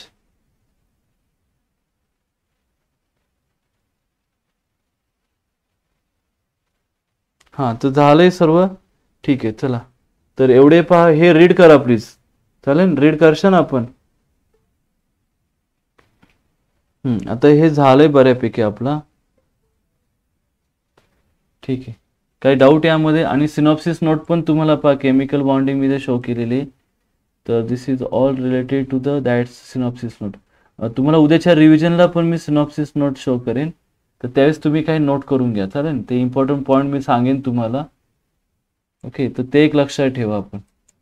नंतर ही MOTच आहे ना, MOT एक लक्षात ठेवा, MOT इझी आहे. हां, MOT घाबरू नका, एकदम सोपं आहे. मेक अ टेबल, त्याचा एक टेबल बनवू आपण की बॉन्ड ऑर्डर 1 2 0 कोणाची, पॅरामॅटिक कोण, डायमॅटिक कोण, अनपेड किती, बॉन्डिंग अँटी बॉन्डिंग. तर एक पेज जर का तुम्ही बनवलं, 10 एक्झाम्पलचं एक पेज बनवलं तुम्ही, यस, तुम्ही कोणता क्वेश्चन सॉल्व्ह करू शकता MOTचा. ठीक आहे, आणि MOTचा 1 मार्क तुम्हाला मिळून जाईल त्यामध्ये. बरोबर, तर एक लक्षात, एक मार्क आहे ना, 1+1+ मार्क असेच 50 होणार आहे. तेव्हा प्लीज तुम्ही एक पण मार्क लूज करू नका. 11चे चॅप्टर इझी असतात ना, मग 11चे चॅप्टर इझी असेल तर मग का मार्क लूज करता ना आपण. तेव्हा प्लीज सर्वच्या सर्व मार्क्स तुम्हाला भेटलेच पाहिजे. ठीक आहे, चला. आता इथे हा केमिकल बॉन्डिंग एंड होतोय, म्हणजे आता तुमचे सर्व चॅप्टर एंड होतात इथे. Chemical bonding, redox, elements. हे एलिमेंटचं सकाळी केलं आपण ना एंड. हां, जे आता कोण विचारत होते पहा की एलिमेंट्स ऑफ ग्रुप 1 and 2, ते मॉर्निंगला कम्प्लीट झालंय. हां, चेक करा आपण एकदा. हां, एक लक्ष द्या. ओके, सोहम, आपला अभ्यास चांगला आहे, तर अभ्यास चांगला आहे तर पेपर सोपाच असेल. हो, तुमचा अभ्यास जर का वीक असेल तर मग पेपर अवघड वाटेल तुम्हाला. पण एक सांगेन मी तुम्हाला, if you solve the 2021 PYQs, yes, will get the definitely maximum score. हो, शुअर, कारण यामध्ये 25% रिडक्शन आहे ना सिलेबसमध्ये. हां, तर आता ज्यावेळेस ओके नेक्स्ट इयरला पेपर येतील त्यामुळे तो 25% सिलेबस ॲड होणार ना, त्याची नवीन क्वेश्चन डिझाईन होणार. Understood even? हां, एक लक्ष द्या. If you solve the 2021 PYQs, will get the definitely 45+ marks. Definitely. Numerical चांगले करा, लक्ष द्या. न्यूमेरिकल इम्पॉर्टंट आहे. स्टुडंटचे मार्क न्यूमेरिकलमध्ये जातात. आणि ऑर्गॅनिकचे रिएजंट्स. हां, ऑल सब्जेक्ट तुम्ही असं करू शकता, पण तुम्ही सिन्सिअरली सॉल्व करा. म्हणजे फक्त क्वेश्चन आन्सर नका करू की त्यामध्ये ऑप्शनची क्वेश्चन टू ऑप्शन अशी तयारी करा. एक क्वेश्चन जे ऑप्शन्स असतात तो अदर क्वेश्चनचे पण ते ऑप्शन करेक्ट येतात. थोडा चेंजेस, स्लाइड चेंज करायला लागतात. मी मीन व्हाईल पहा घेत असताना तुम्हाला बाकीचे ऑप्शन पण एक्सप्लेन करत असतो. तर प्लीज तशी तयारी जर का तुम्ही केली तर yes, will get the definitely that's a 45+ mark. नाही, एवढे कसे काय मिळेल? 12th 74 आहे. PCMB, नीट, BMS. आपण नीट एक्झाम नाही दिली का? नीट एक्झाम मध्ये किती आहे तुम्हाला? हॅलो पंकज, किती आता? तुम्ही नीट एक्झाम दिली असेल ना आता, मग नीटचा स्कोर तुम्ही कॅल्क्युलेट केला असेल, किती मिळतोय नीटचा स्कोर तुम्हाला? हे लक्ष द्या, हे BHMS BMS सर्व ॲडमिशन आता नीट एक्झाम थ्रूच होतात. हां, इवन नर्सिंगचे पण, हे माहीत असेल तुम्हाला. इवन वेटरनरी सायन्स असेल त्यांचे पण ॲडमिशन होतात आता. नीटशिवाय पर्याय नाही तुम्हाला. तर नीट एक्झाम BMS BHMSला तुम्हाला पाहिजेच. हां, दिली. मग किती मार्क्स मिळतात? काउंट केले असेल आपण. स्कोर किती होतोय आपला? मी पेपर सॉल्व पण करून दिलाय, तुम्ही चेक करा वाटलं तिथे. ओके ओके, हां चालेल. मग अभ्यास करा प्लीज. ठीक आहे, आणि हे सर्व PYQ सॉल्व करा 2021चे. ठीक आहे, तर ऑल ओके, हे सर्व पार्ट कम्प्लीट होतं. Physical all completed, inorganic all completed, organic completed, applied chemistry also completed. 200 जास्त पाहिजे, 200 कमी होतात हे माहिती आहे. 200 किती, 7/20 ना. मला सांगा 700, ओके 720 पैकी ओनली 200 ना. It is not enough score. हा एवढा इनफ स्कोर नाही बाळा. हा एकदम म्हणजे हे तर एकदम डाऊन स्कोर झाला. हा दिस इज व्हेरी डाऊन स्कोर.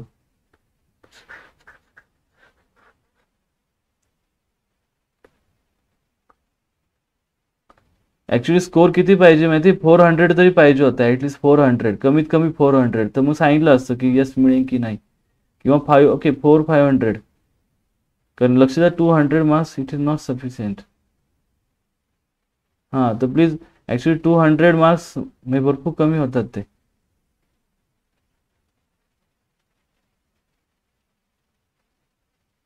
ठीक आहे, म्हणजे तुम्ही फक्त 50 क्वेश्चन सॉल्व्ह करून आले करेक्ट. 50 इंटू 200 50 झाले फक्त ना. आणि टोटल क्वेश्चन किती असतात तुमचे, टोटल क्वेश्चन 50 दॅट्स ओके. तुमचे केमिस्ट्रीमध्ये 45, नंतर फिजिक्समध्ये 45 आणि मॅथमध्ये 90.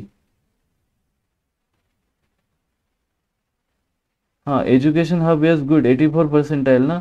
हां येस आपण चेक करू थांब. जेईचं ॲक्च्युली ॲडव्हान्सची लिस्ट अजून येते. ॲडव्हान्सचं आलं का सेकंडचं रिझल्टचं, तुमची ॲडव्हान्सची 1.5 लॅकची लिस्ट निघेल. मग त्यावेळेस मी सांगेन येस तुम्ही क्वालिफाईड होता की नाही IIT ॲडव्हान्सला. त्यामुळे तुम्ही तयारी करून ठेवा आता. येस तुम्हाला IIT ॲडव्हान्सला मिळून जाईल, पण IIT ॲडव्हान्सची तयारी करा आता. थोडे दिवस बाकी, हार्डली तुम्हाला दॅट्स 1 मंथ पण मिळत नाही.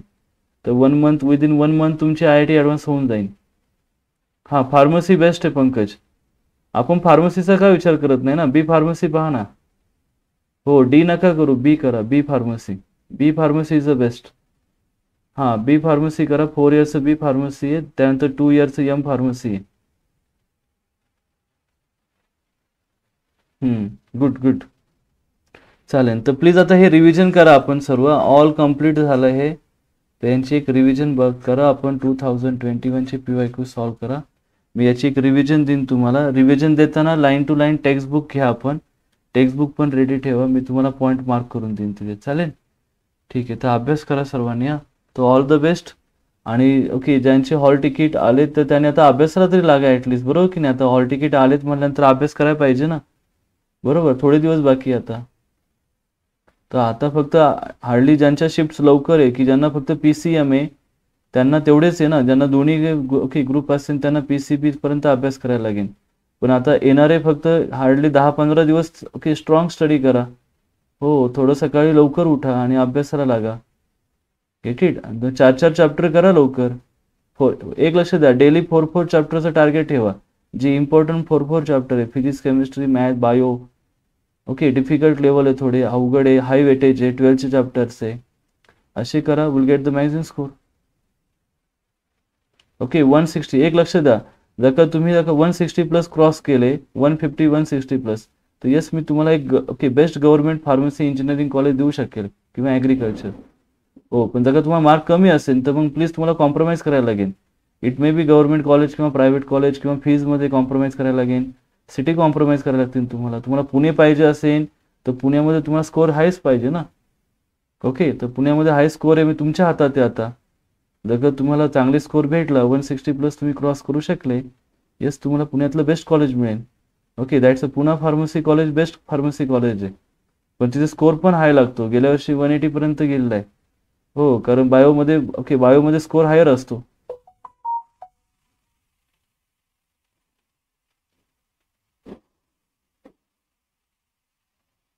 हां चला अभ्यास करा, ठीक आहे चालेल. तर मी थांबेन आज इथे.